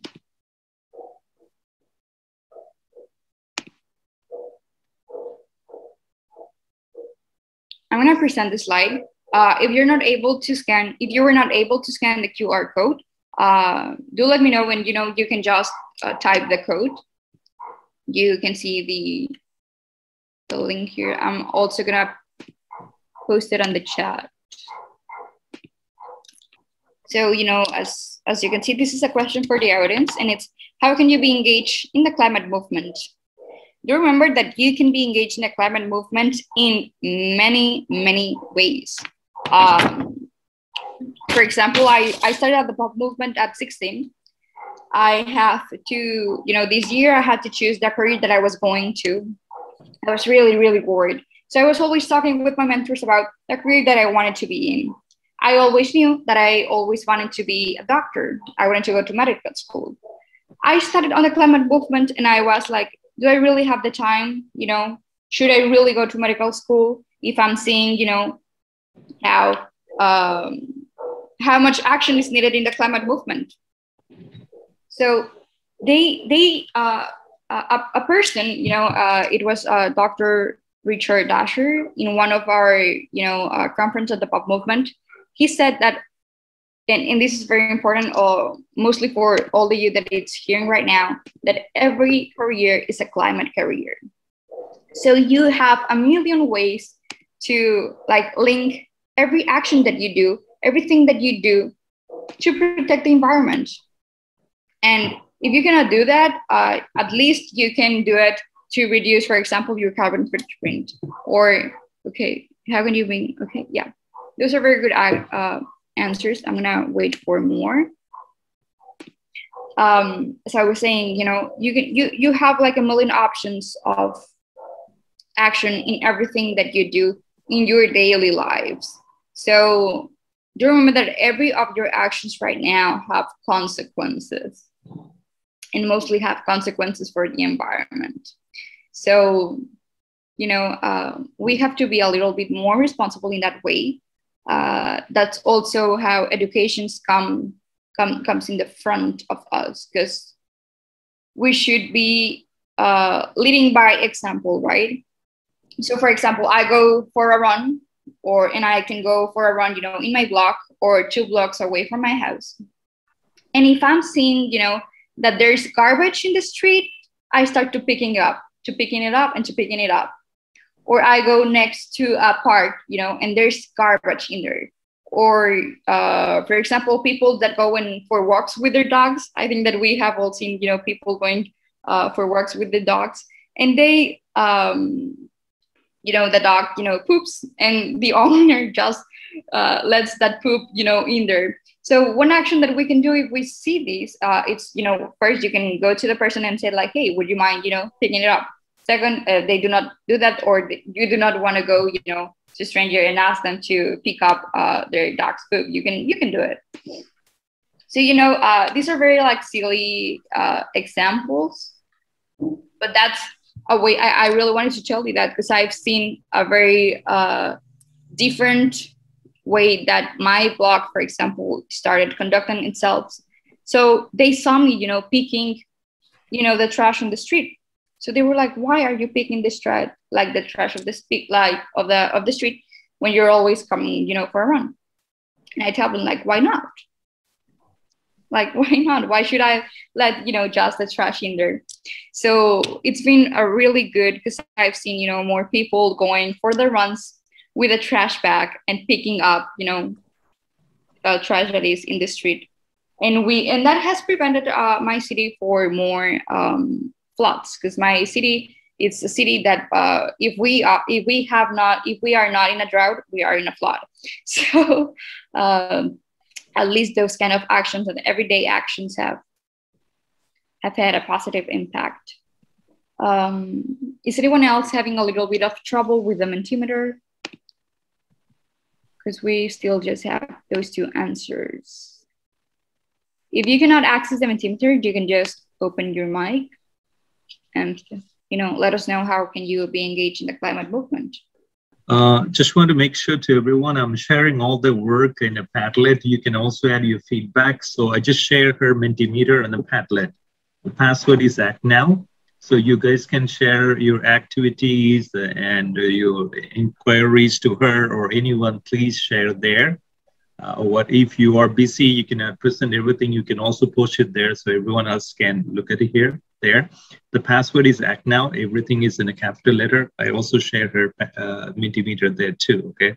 So please feel free to, help her. And this is awareness, everyone can, get the platform and help, okay, to know each other. Thanks a lot. So, ma'am, my question for you is that, I have a switch situation. We ask people to save trees and protect trees and do not cut trees, but ourselves never tried it. We always say people to save our nature, clean our nature, but we are ourselves not doing that. So, is it right from your side or not? That's a very good question, because I think that's something that we all do. We think that we might have the authority or the education to start educating people and to start saying do not do that, do not do that, do not do that. But are we doing it? Are we leading by example? Is that, a moral thing to say, right? I really like your question. So I think that, we should keep trying to educate other people, but at the same time, educate ourselves. So you should keep trying, you should keep saying, do not harm the trees, protect our trees. But at the same time, you should do it as well. But maybe, you're not doing it, but you might have said that phrase to 10 people. And from those 10 people, 2 of them started, having a change in their lives. So I do think it was worth it, even though you're not doing it. Because those 2 people, you took like a chip into their mentality, you switched, the buttons in their mentality, and they started, having that change that you wanted to do, you have not been able to do, whatever reason you're not doing it, but they started doing it. So I think that's the important part. But, again, I think that we all learn best if the people that are, guiding us, saying it like that, are leading us by example. So thank you for your question. Thank you, ma'am, for answering my question. You're welcome. I just want to ask all of your help. Please fill up the Mentimeter. Also, that will be helpful for her to know your opinion, okay? So it will be really cool to interact with her. So if you can fill up the 1 or 2 words about how you can spread awareness, it will be great for her to know and help you too, okay? Thanks a lot. Yeah, and do remember, that it does not have to be like a very specific answer. You can really set an action that you can do in your daily life. You can set how you can involve your school, or how can you involve, whatever you do in the afternoon. How can you link, for example, the sport that you do, to protect the environment? There is a lot of things that you can do. So do have a little more space to think on that question and do answer our Mentimeter, please. We would love to know. Okay, thank you, Nahid. Thank you so much. We have our next speakers all lined up and waiting over there. Thank you so much. It's a beautiful presentation, and we're going to connect with you. We are connected, but we're going to have more interaction with you, especially with the younger ones. Somebody called you ma'am, so I just need to tell them you're as young as they are. So it's just fine. So, thank you so much. After this, we'll be playing a video from UNDP, United Nations Development Project. It's a beautiful project they run in Himalayas. It's called Secure Himalayas. So last time they had shared with us what they are doing for the snow leopard. And this time they have built up a nice waste management technique. It's a huge challenge in the mountains. India has some of the world's largest mountains, and they are very difficult. All these tourists and the climbers, the trekkers, and the people who live around there, they throw lots of rubbish. And they have tied up with the government of Uttarakhand, which is the home state, and they have built this beautiful waste management technology. So this video has been contributed. Ma'am is busy in the field, so she couldn't join directly. This is from United Nations Development Project. So that video will show. Then we have our Taiwanese friends for a quick presentation. Then we have Francis from South Sudan, is interesting country, interesting person. Then we have presentations from Guatemala, another young climate activist who worked with me when she was very young. She was a youth leader in Plant for the Planet also. Now she runs her own organization. Then Ivan is also waiting on Resilience 2020. So we have whole host of battery of hosts and speakers lined up from interesting countries on interesting topics. So can I request JK sir to play this video track V32, and then we can move on. 42. Yes, 32, 32.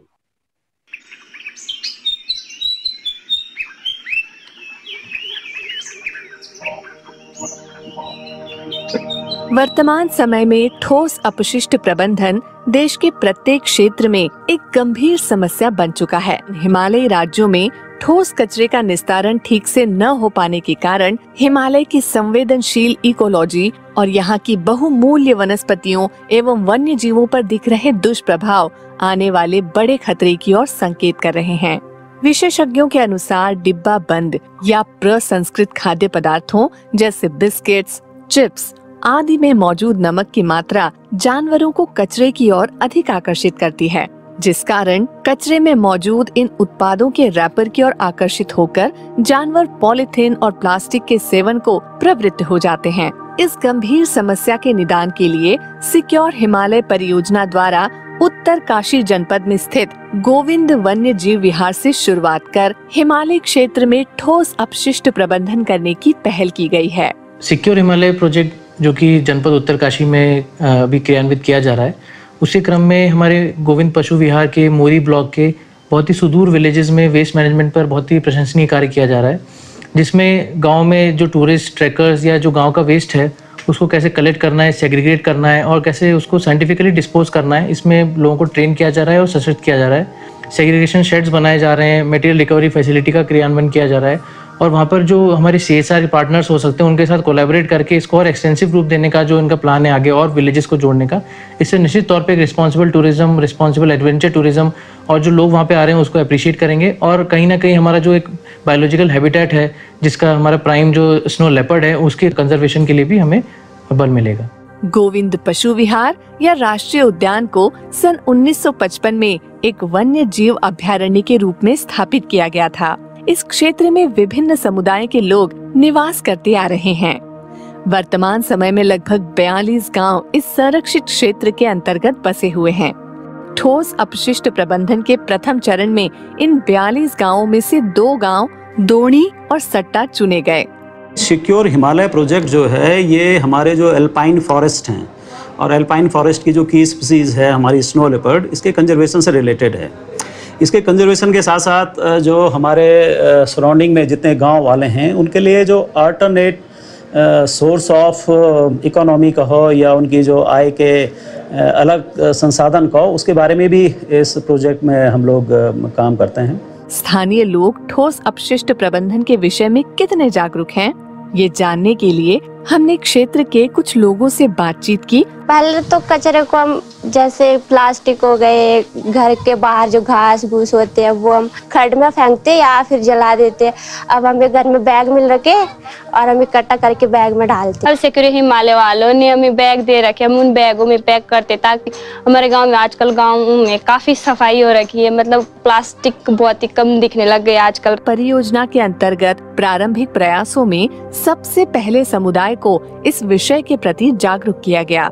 इसके पश्चात door to door अपशिष्ट संग्रहण एवं पृथक्करण के लिए गांव के कुछ लोगों को चुनकर प्रशिक्षित किया गया, जो सफाई साथी के रूप में कार्य कर रहे हैं और इस कार्य के लिए उन्हें मासिक आमदनी भी प्राप्त हो रही है। जो लोगों ने कूड़ा का बड़ा कट कर रखा होता है उसको लाता हूँ और अपने कट्टे में डालता हूँ और यहाँ जो है कूड़े केंद्र में ले आता हूँ।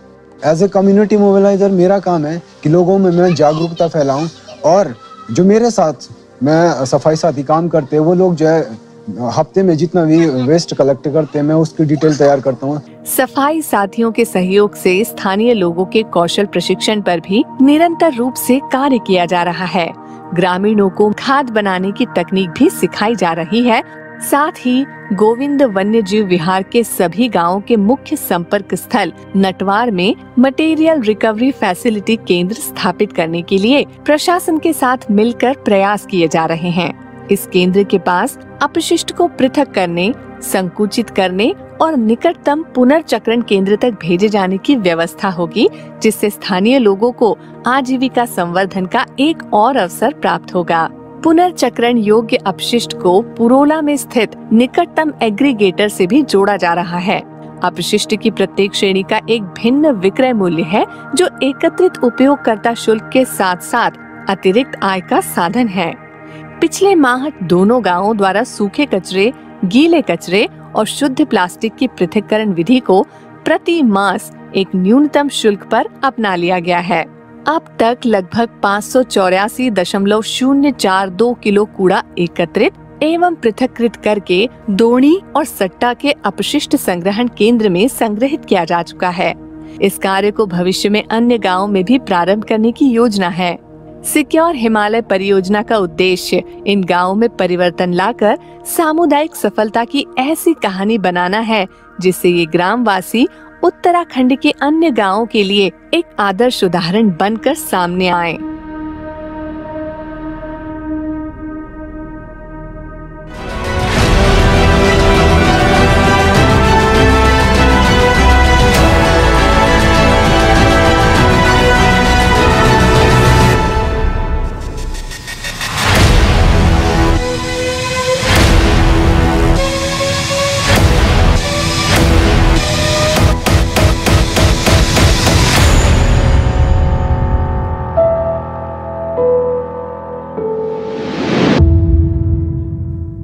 Benefit of the global audience, this is a entire mechanism has been built to collect solid waste in the mountains. We know we are talking about enabling people, so this is exactly the kind of thing that should be done.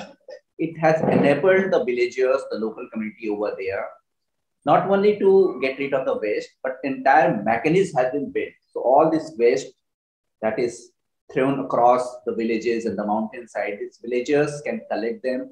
The UNDP along with the government of Uttarakhand, the local state, they have given them big bags to collect it, and they can collect this garbage and sell it, take it to the waste collection center where they get money out of it. So there is economic concern also addressed, and after this waste is collected, there is a plant that recycles, segregates and recycles. So the people involved, they are also making a little bit of money, poor villagers. So, you know, this incentive, little bit of incentive is helping this entire place, the mountainous regions, to clean itself.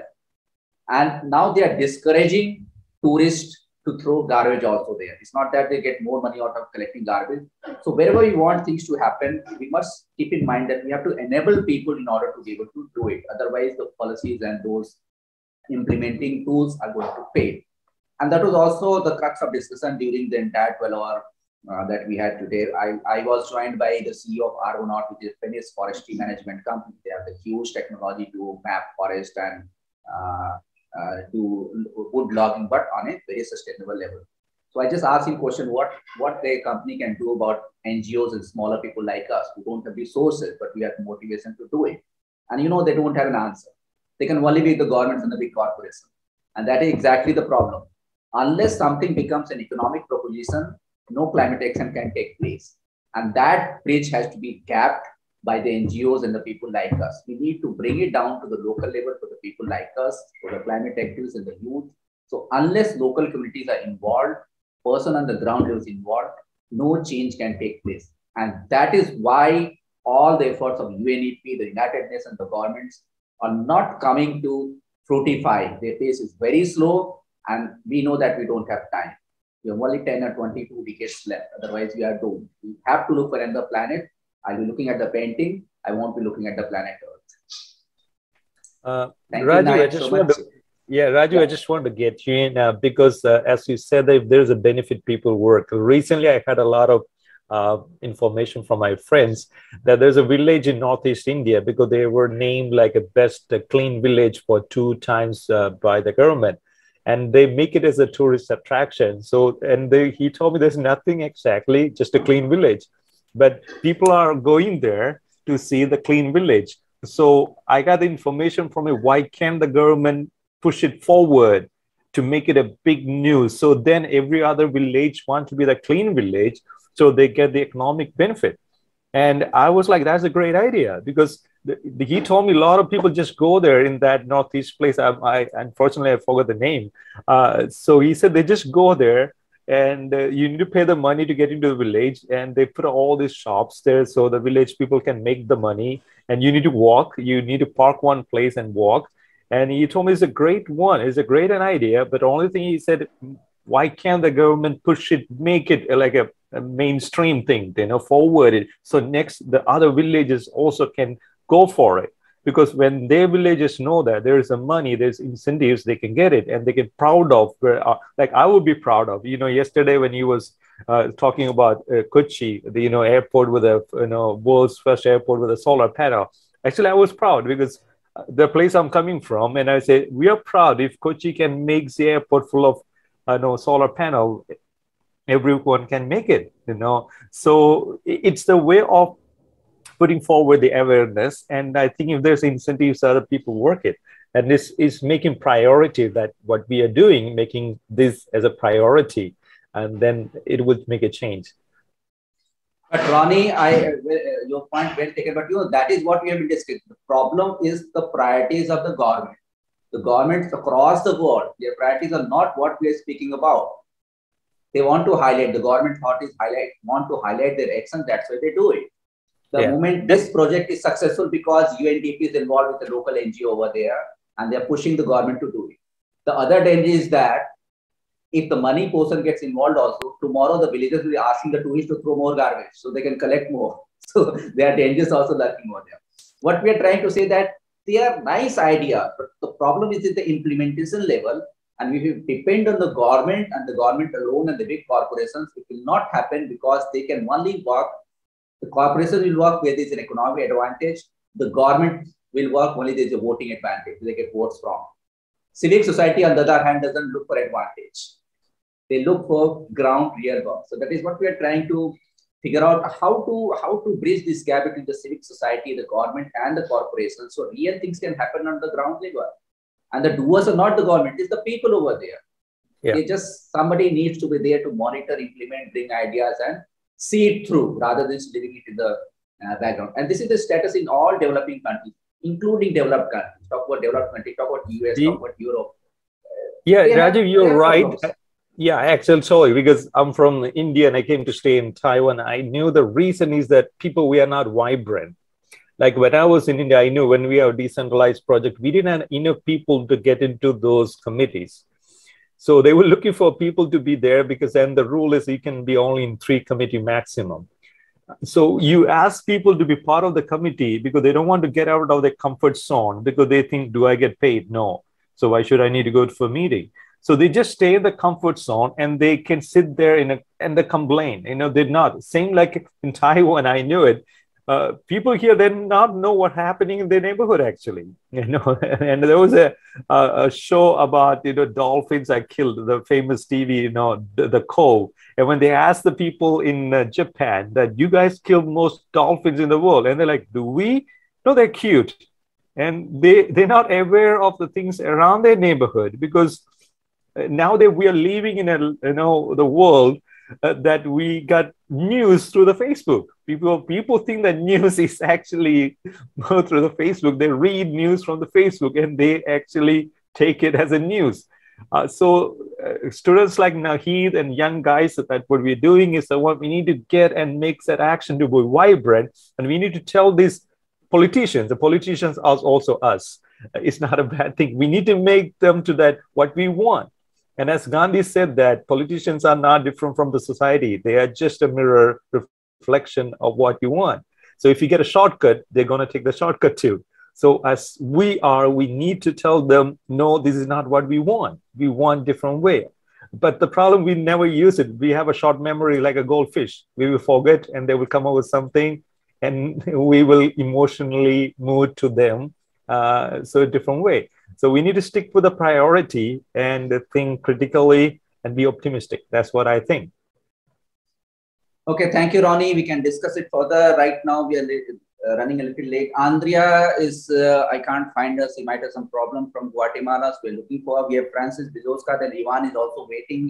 8:30 and 9 o'clock. We're joined by Chris Tapnio from Philippines. So we will rush it through a little bit. I'll request Francis to hurry through the presentation. But before that, I request you to invite from Taiwan, Ronnie, hand it over to you. Yeah, please, please request them to hurry through because Ivan is yeah. waiting and we need to finish by 9 o'clock.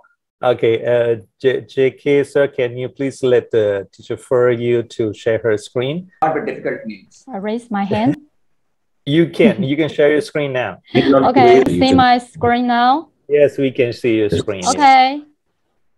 So let me introduce. Okay. Thank you, and it's my pleasure. And because when I met Ronnie, I call he is a climate warrior. And I'm also take action as a junior high school, Chongqing. And this is our school in New Taipei City, Taiwan. And this is me. I am an international educator and also an English teacher. But before 3 years ago, when I take action on climate change project, I faced a big problem that students have no empathy, people have no feeling, and teachers have no professional knowledge. So as an educator, I take real action. I am training climate change lessons much more than 100 hours. And this year, I will also to be trained and to be a climate change action warrior now. I will join Ronnie's line. Okay. Today, I would like to share that maybe I'm so appreciated and so impressive that the Mexico students, you share the very great action plan, but in Taiwan, we're just the beginning. We're just to learn from you. That's why I'm here. And I also take my students to share with our project. But we educators, as a teacher in Chongqing Junior High School, what can we do and how we do it? Let me share our subject project school stories. Okay, let me introduce myself. My name is Chen Hui Yu, but you can call me for you. And let me introduce my student, Yuchen Gao. Yuchen, hello, say hi to everyone.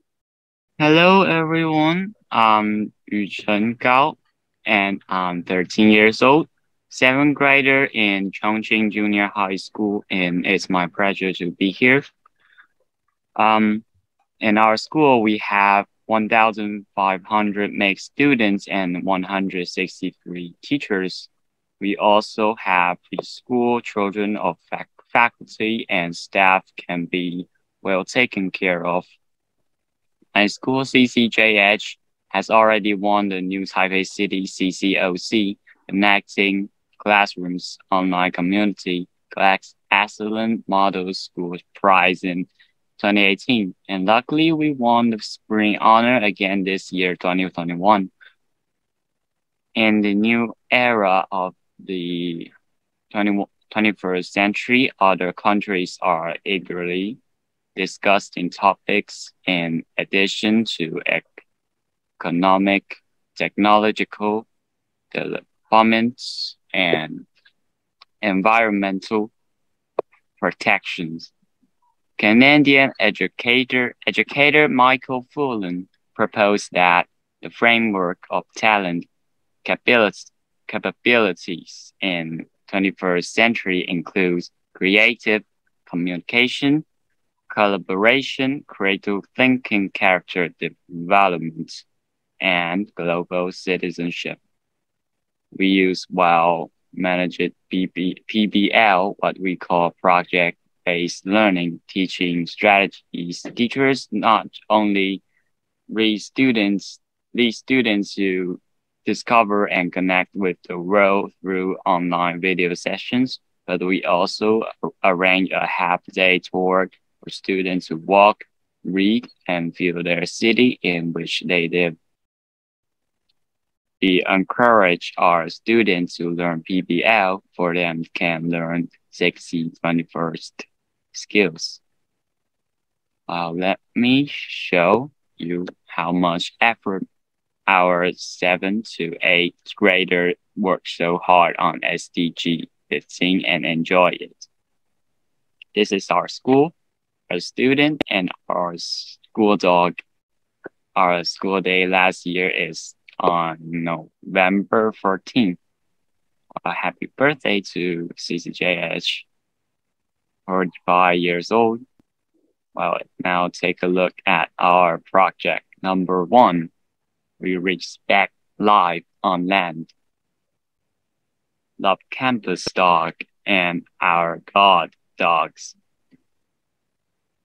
And project number 2, cultural box, SDG 15 box. Exchange cultural box, not just about it. Well, exchange cultural box and postcards wisely. Take the chance. Put your SDG 15 ideas. More than 10 countries know endangered animals in your country. For example, our endangered animals are Formosan black bears. One Indian New Delhi school sent us back their cute tiger doll in their box.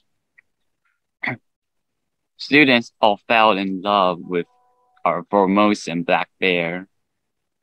When partner schools opened our cultural box, so lovely.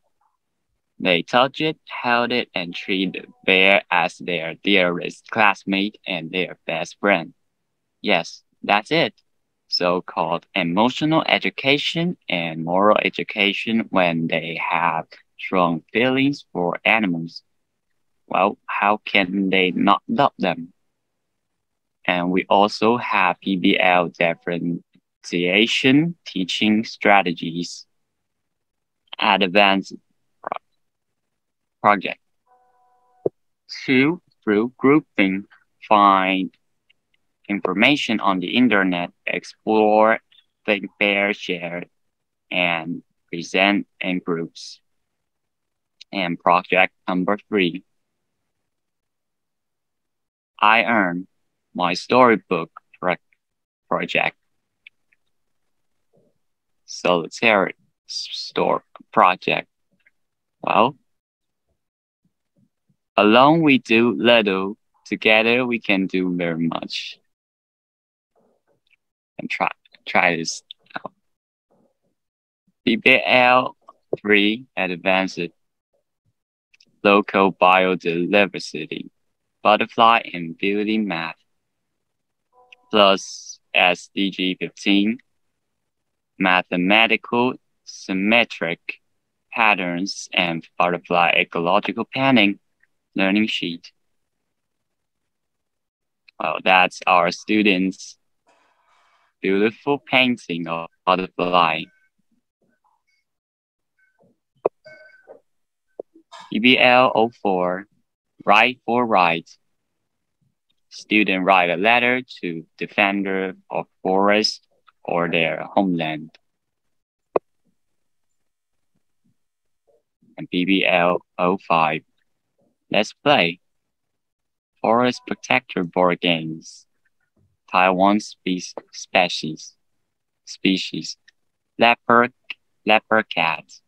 Save the Forest board games. And PBL 6, Balance between urban and rural development and animals habitat protection. Arrange walk and read your city tour for your student. Let's walk the land they live. Enjoy watching the butterfly in the sky and listen to the story of the river. Authentic. Knowledge visual thinking and draw their city in the future. Well, global educators make a change, make a difference. Hope you will enjoy this school story I shared today. And remember to try PBL maybe next time. And I'm Yu Chen Gao from Taiwan. Thank you very much. Thank you. That's our sharing. Ronnie, you're mute. You're mute. Okay, thanks a lot, Yu Chen Gao. And as I mentioned to you, we will have Act Now Club, and the culture box is one of the great idea that we will try to implement through the Act Now Club. Because culture box is the one you can put it things that means to you and you send to different countries. And in Taiwan is a very famous hit one. So hopefully through the Act Now Club, you guys can all participate and we can have the exchange of culture box one. And also one of the teachers from Taiwan, Vinny, she's linking every country through the bear. So black bears is a foremost black bear is the biggest mammal in Taiwan left. So she's trying her best to connect all the countries to the black bears, okay, different bears one. So hopefully you can all join Act Now Club, and Raju will send you information. Please feel free to contact him, and hopefully we can stand united one and work across the different clubs and platform, because otherwise we are scattered. Action matters. We can stay united together. So please keep in touch with the Act Now Club and try to join, and we will forward more information and news to you as long as we get it. Okay, Rajiv? Yeah, definitely. We have already started here, so we are looking forward. Ronnie, your school and ma'am's school and all. So the student, they will exchange their ideas and they will have a lot of program online. After pandemic, like we can do anything sitting at home and maybe far away. Yeah, that was a really cool. Last time we did the hunger project one, my students in grade 4, yes, and we worked with the JK thing. But students in Taiwan, they really don't know what is a hunger means. But when they see the pictures from JK's students, they went to the slum near the train station and gave the food. And it was so cool that my students, grade 4 kids, they want to help. And for them, the best thing they can serve is noodles. And so they want to bring in noodles and said, and I told them, I don't think they eat noodles there. And so they said, yeah, I don't think people in India, they eat noodles like you guys do it very often. So, and they started to figure out what we can do it, what we can help. So even from the grade 4 kids, they want the action, they think that it matters. So we have a great young generation coming. Only thing we just need to make them powerful. When they knew that the action matters, they want to learn it. Otherwise, they don't want to learn. That's what I can. When the action matters, they will. Yeah. Okay. Thank you, Ronnie. Thank you, JK. I'm sorry to interrupt. We are at the close of this session, and we have 2 guests already waiting. Ivan Ransom is from Mexico. He's a sustainability ambassador and also the co-founder of Resilience 2020. We are running a little late, and before that, we have Francis Bizoza. We were looking for you. It's early morning in South Sudan. He is joined from South Sudan. He's an interesting person and comes from a very remote location. It looks like, because there's so less light over there. So Francis Bizoza, I would request you to run up your presentation quickly enough. So Ivan has to present one, and 9 o'clock we begin the last and closing session of this event, this 24-hour marathon. Thank you, Ivan, because Pop family has been with us since the last 12 hours, last 24 hours, and we have had everybody speaking up there. Perhaps you are the last one from the Pop family to pop up here, and we are looking forward to that. So I'll hand it over to Francis with a request to just make a small introduction for the benefit of our younger audience, and then I hand it over to Ivan. And then 9 o'clock we'll be joined by an interesting person who is the alumni of Yale University. He runs a mangrove project in Philippines, and then we have the closing ceremony that will follow after that in the last session. So Francis, up to you, up with your presentation. Okay, thank you so much, everyone. I am very excited to be joining now and to share a few things that we are doing from my side.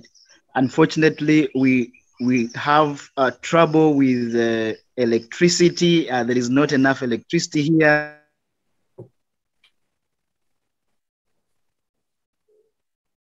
It looks like.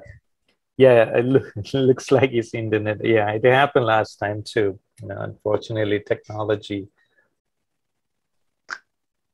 Yeah, Francis, you can. Maybe you can turn off your screen. Maybe no, you can talk, because when you turn on your your camera, maybe the network connection is not that good. So when we run out of our batteries, electricity, that is what happens. What happens when we run out of resources on this planet? Yeah. Yeah, it's also Rajiv. These are the thing initiative we can start, helping each other, because in other side we have the technology. Like Taiwan, we do have enough technology, and resources are only in one place. So I think if we can move the resources to other side, we can share. I think it will make a difference, and this kind of initiative will help it. I'll send a big carrier ship over there. Anyway, over to, since we are waiting for Francis Vijuja, because this is the concept behind Noan Ransom's sustainability, his sustainability ambassador, and Resilience 2020 is all about building up the resilience of our resources, isn't it? So over to you, Ivan, and when Francis is able to join us, he will be back us. Ronnie, just make a request to him. He can join anytime until 12 o'clock. He's welcome. Yeah. So I'll hand it over to Ivan. He's a very interesting concept that they brought in Mexico. So Ivan, please introduce yourself a bit about your work, and a bit about your work to the younger audience, and then get ahead with this. Take your time. Thank you so much. And thank you all for being here. And it is a really, really huge honor for us to being able to present in such a huge and inspiring event full of great people. So I'm Ivan Ransom. I'm from Mexico, and I'm a sustainability specialist. I did the career as cellular and molecular biologist, but now I'm focusing on sustainability full time. So I'm going to talk to you about Resilience 2020, but specifically about the circular economy and how we are implementing it. So if I'm able to share my screen, I'm going to start with the presentation. So just to check, everyone can see it, right?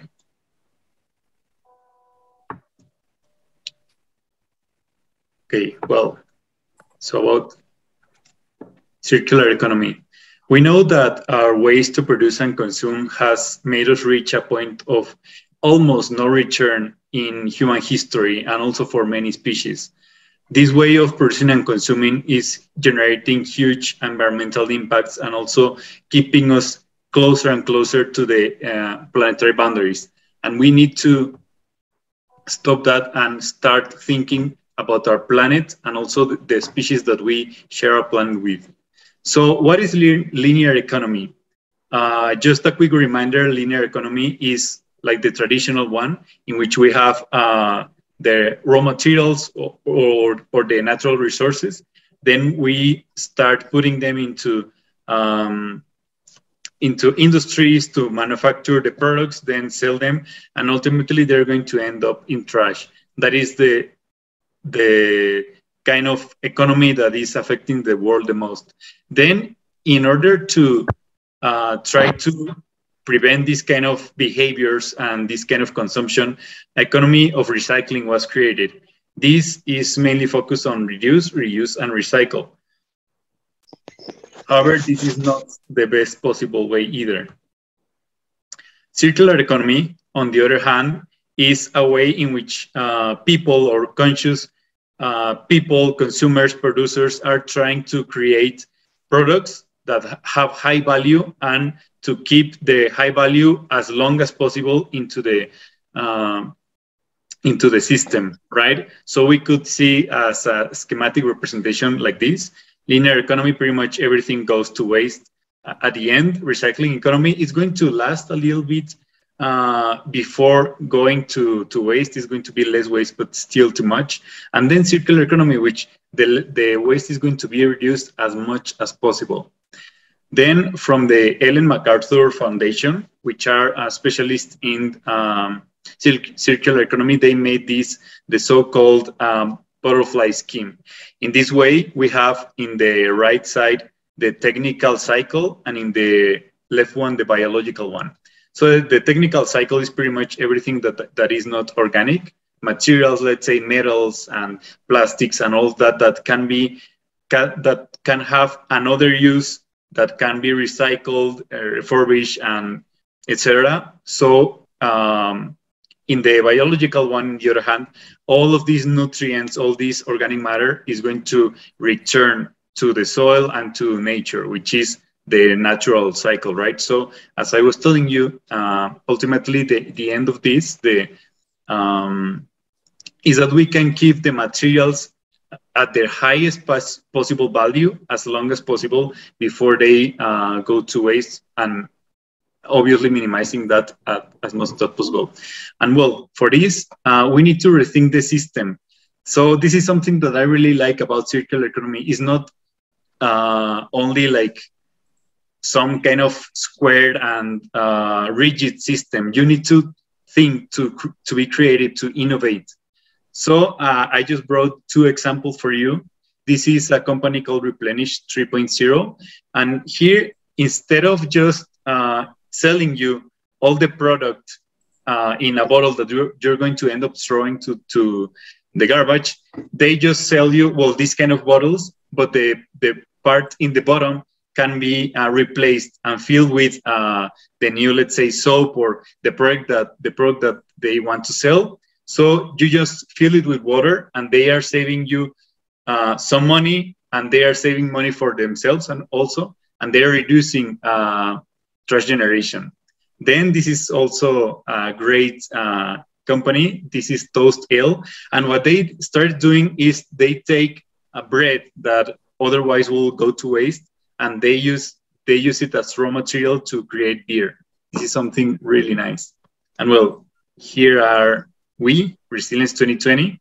I just want to say, well, Kevin presented some hours ago, and I'm presenting now. We are the co-founders. However, I will just want to say that we are not the only ones. We have a team of over 20 people doing this. So the thing is, people in rural and urban areas usually feel themselves to be disconnected. But through this, our planet is one, and we are all connected. And we also all depend on each other and the environment. So what we are doing is trying to take the good things about technology, these kind of developments, and use them for the sake of people and the environment. What we're doing here is to install eco-technologies for free. I'm not going to go deep into this because Kevin already told about that. However, well, through these eco-technologies, we create a circular economy system, which ultimately is going to change the way of produce and consume of people, right? So how does it work? The circular economy system that we have, we install the eco-technologies at homes. Then they're going to produce products or sub-products. Let's say about the biodigester, which is one of our main eco-technologies. So we install the biodigester. You put organic matter in there and also water. It's going to produce bile and biogas. The bile, it's a liquid organic fertilizer, which we are going to sell to the producers in rural areas at a competitive price. And it's the price so cheap that they can even, it's at the same price as the cheapest synthetic one in the market. And one of the advantages that we have is, as this is a fertilizer created from organic matter and water, the price is not going to go up as the crude and petrol starts going up their prices. So they can keep their economy safer for longer. And also they are going to start producing organic food, which can also be sold in a higher price. We are going to buy those food from them if they agree through a fair trade scheme, so that they are the main benefited from their work. And we're going to sell those products back into the cities, which then are going to feed the biodigesters again, and then the cycle starts again. This way, we're trying to cycle the nutrients and also prevent synthetic fertilizers and this kind of industrial agriculture, which is so damaging for the environment, to keep happening. We're trying to change the system in this way. So the monthly products per household are 210 kilos of fertilizer for sales. And I'm not going to read all of that, but we are benefiting the environment. We are creating healthier food for everyone, and also allowing them to have additional income, which otherwise they wouldn't be able to. And also they can receive this kind of capacitation, capacity building and training, so that they can also start their own enterprises and selling organic materials and also bio and what they are interested in. We also are really committed to personal and professional growth of the people that are inside our system. So one of the also the benefits that we have, we are, for the biodigester, let's say, and the compost, we are splitting from the source the organic from the inorganic matter. So this means that we are going to have we're going to separate these two from the source. So recycling is going to be way more effective.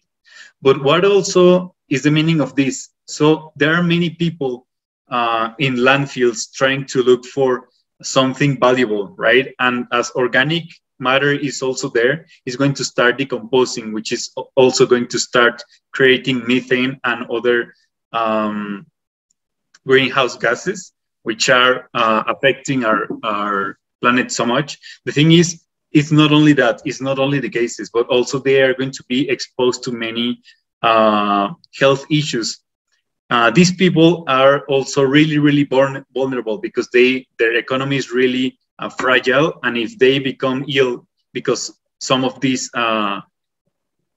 let's say vectors or diseases that they are going to find in the landfills, then that's going to affect them way worse than anyone else. So we are preventing these kind of situations as well. And finally, we are preventing the damages and affectations of species, especially those that are most closely related to agricultural lands. So in this way, we are also helping the environment to protect biodiversity and to reduce water, air, and soil pollution, while we create sources of economy that are better for the planet. And well, I'm going to finish my presentation by giving you this example. It's not only about the economy and how these systems can work, but also about coexisting and helping each other. This picture that I am showing you here is about Mayan milpa. This is a way in which Mayans put their crops. So they're putting 3 different plants in here: the corn, the squash, and the beans. So how do they have this synergy? The corn provides structure for the beans to climb and reach the sunlight. The beans in their roots have these nodules, which are going to fix nitrogen from the atmosphere, which is going to help corn and also squash to get these nutrients. And squash, through their really wide leaves, are going to prevent soil erosion through water and through sun, and are going to create this microclimate that is good for all of the plants. So this is a really smart and environmentally conscious way that Mayans have been planting their crops. And this is what we are trying to do, to help each other to grow as one and protect our planet and protect this system that we share. And well, if you have any other question, please feel free to contact us. Thank you. Thank you, Ivan, so much. Yeah, I was wondering when you sent me this Resilience 2020, so I was, because it was launched in 2020, I thought I was relating it to something that happened during the pandemic and how we are building resilience towards it. But it's a combination of both, isn't it?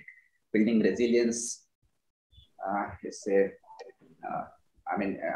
kind of presentation that that actually seeks at implementing things at the ground level and connecting things together. So again, Ivan, thank you so much.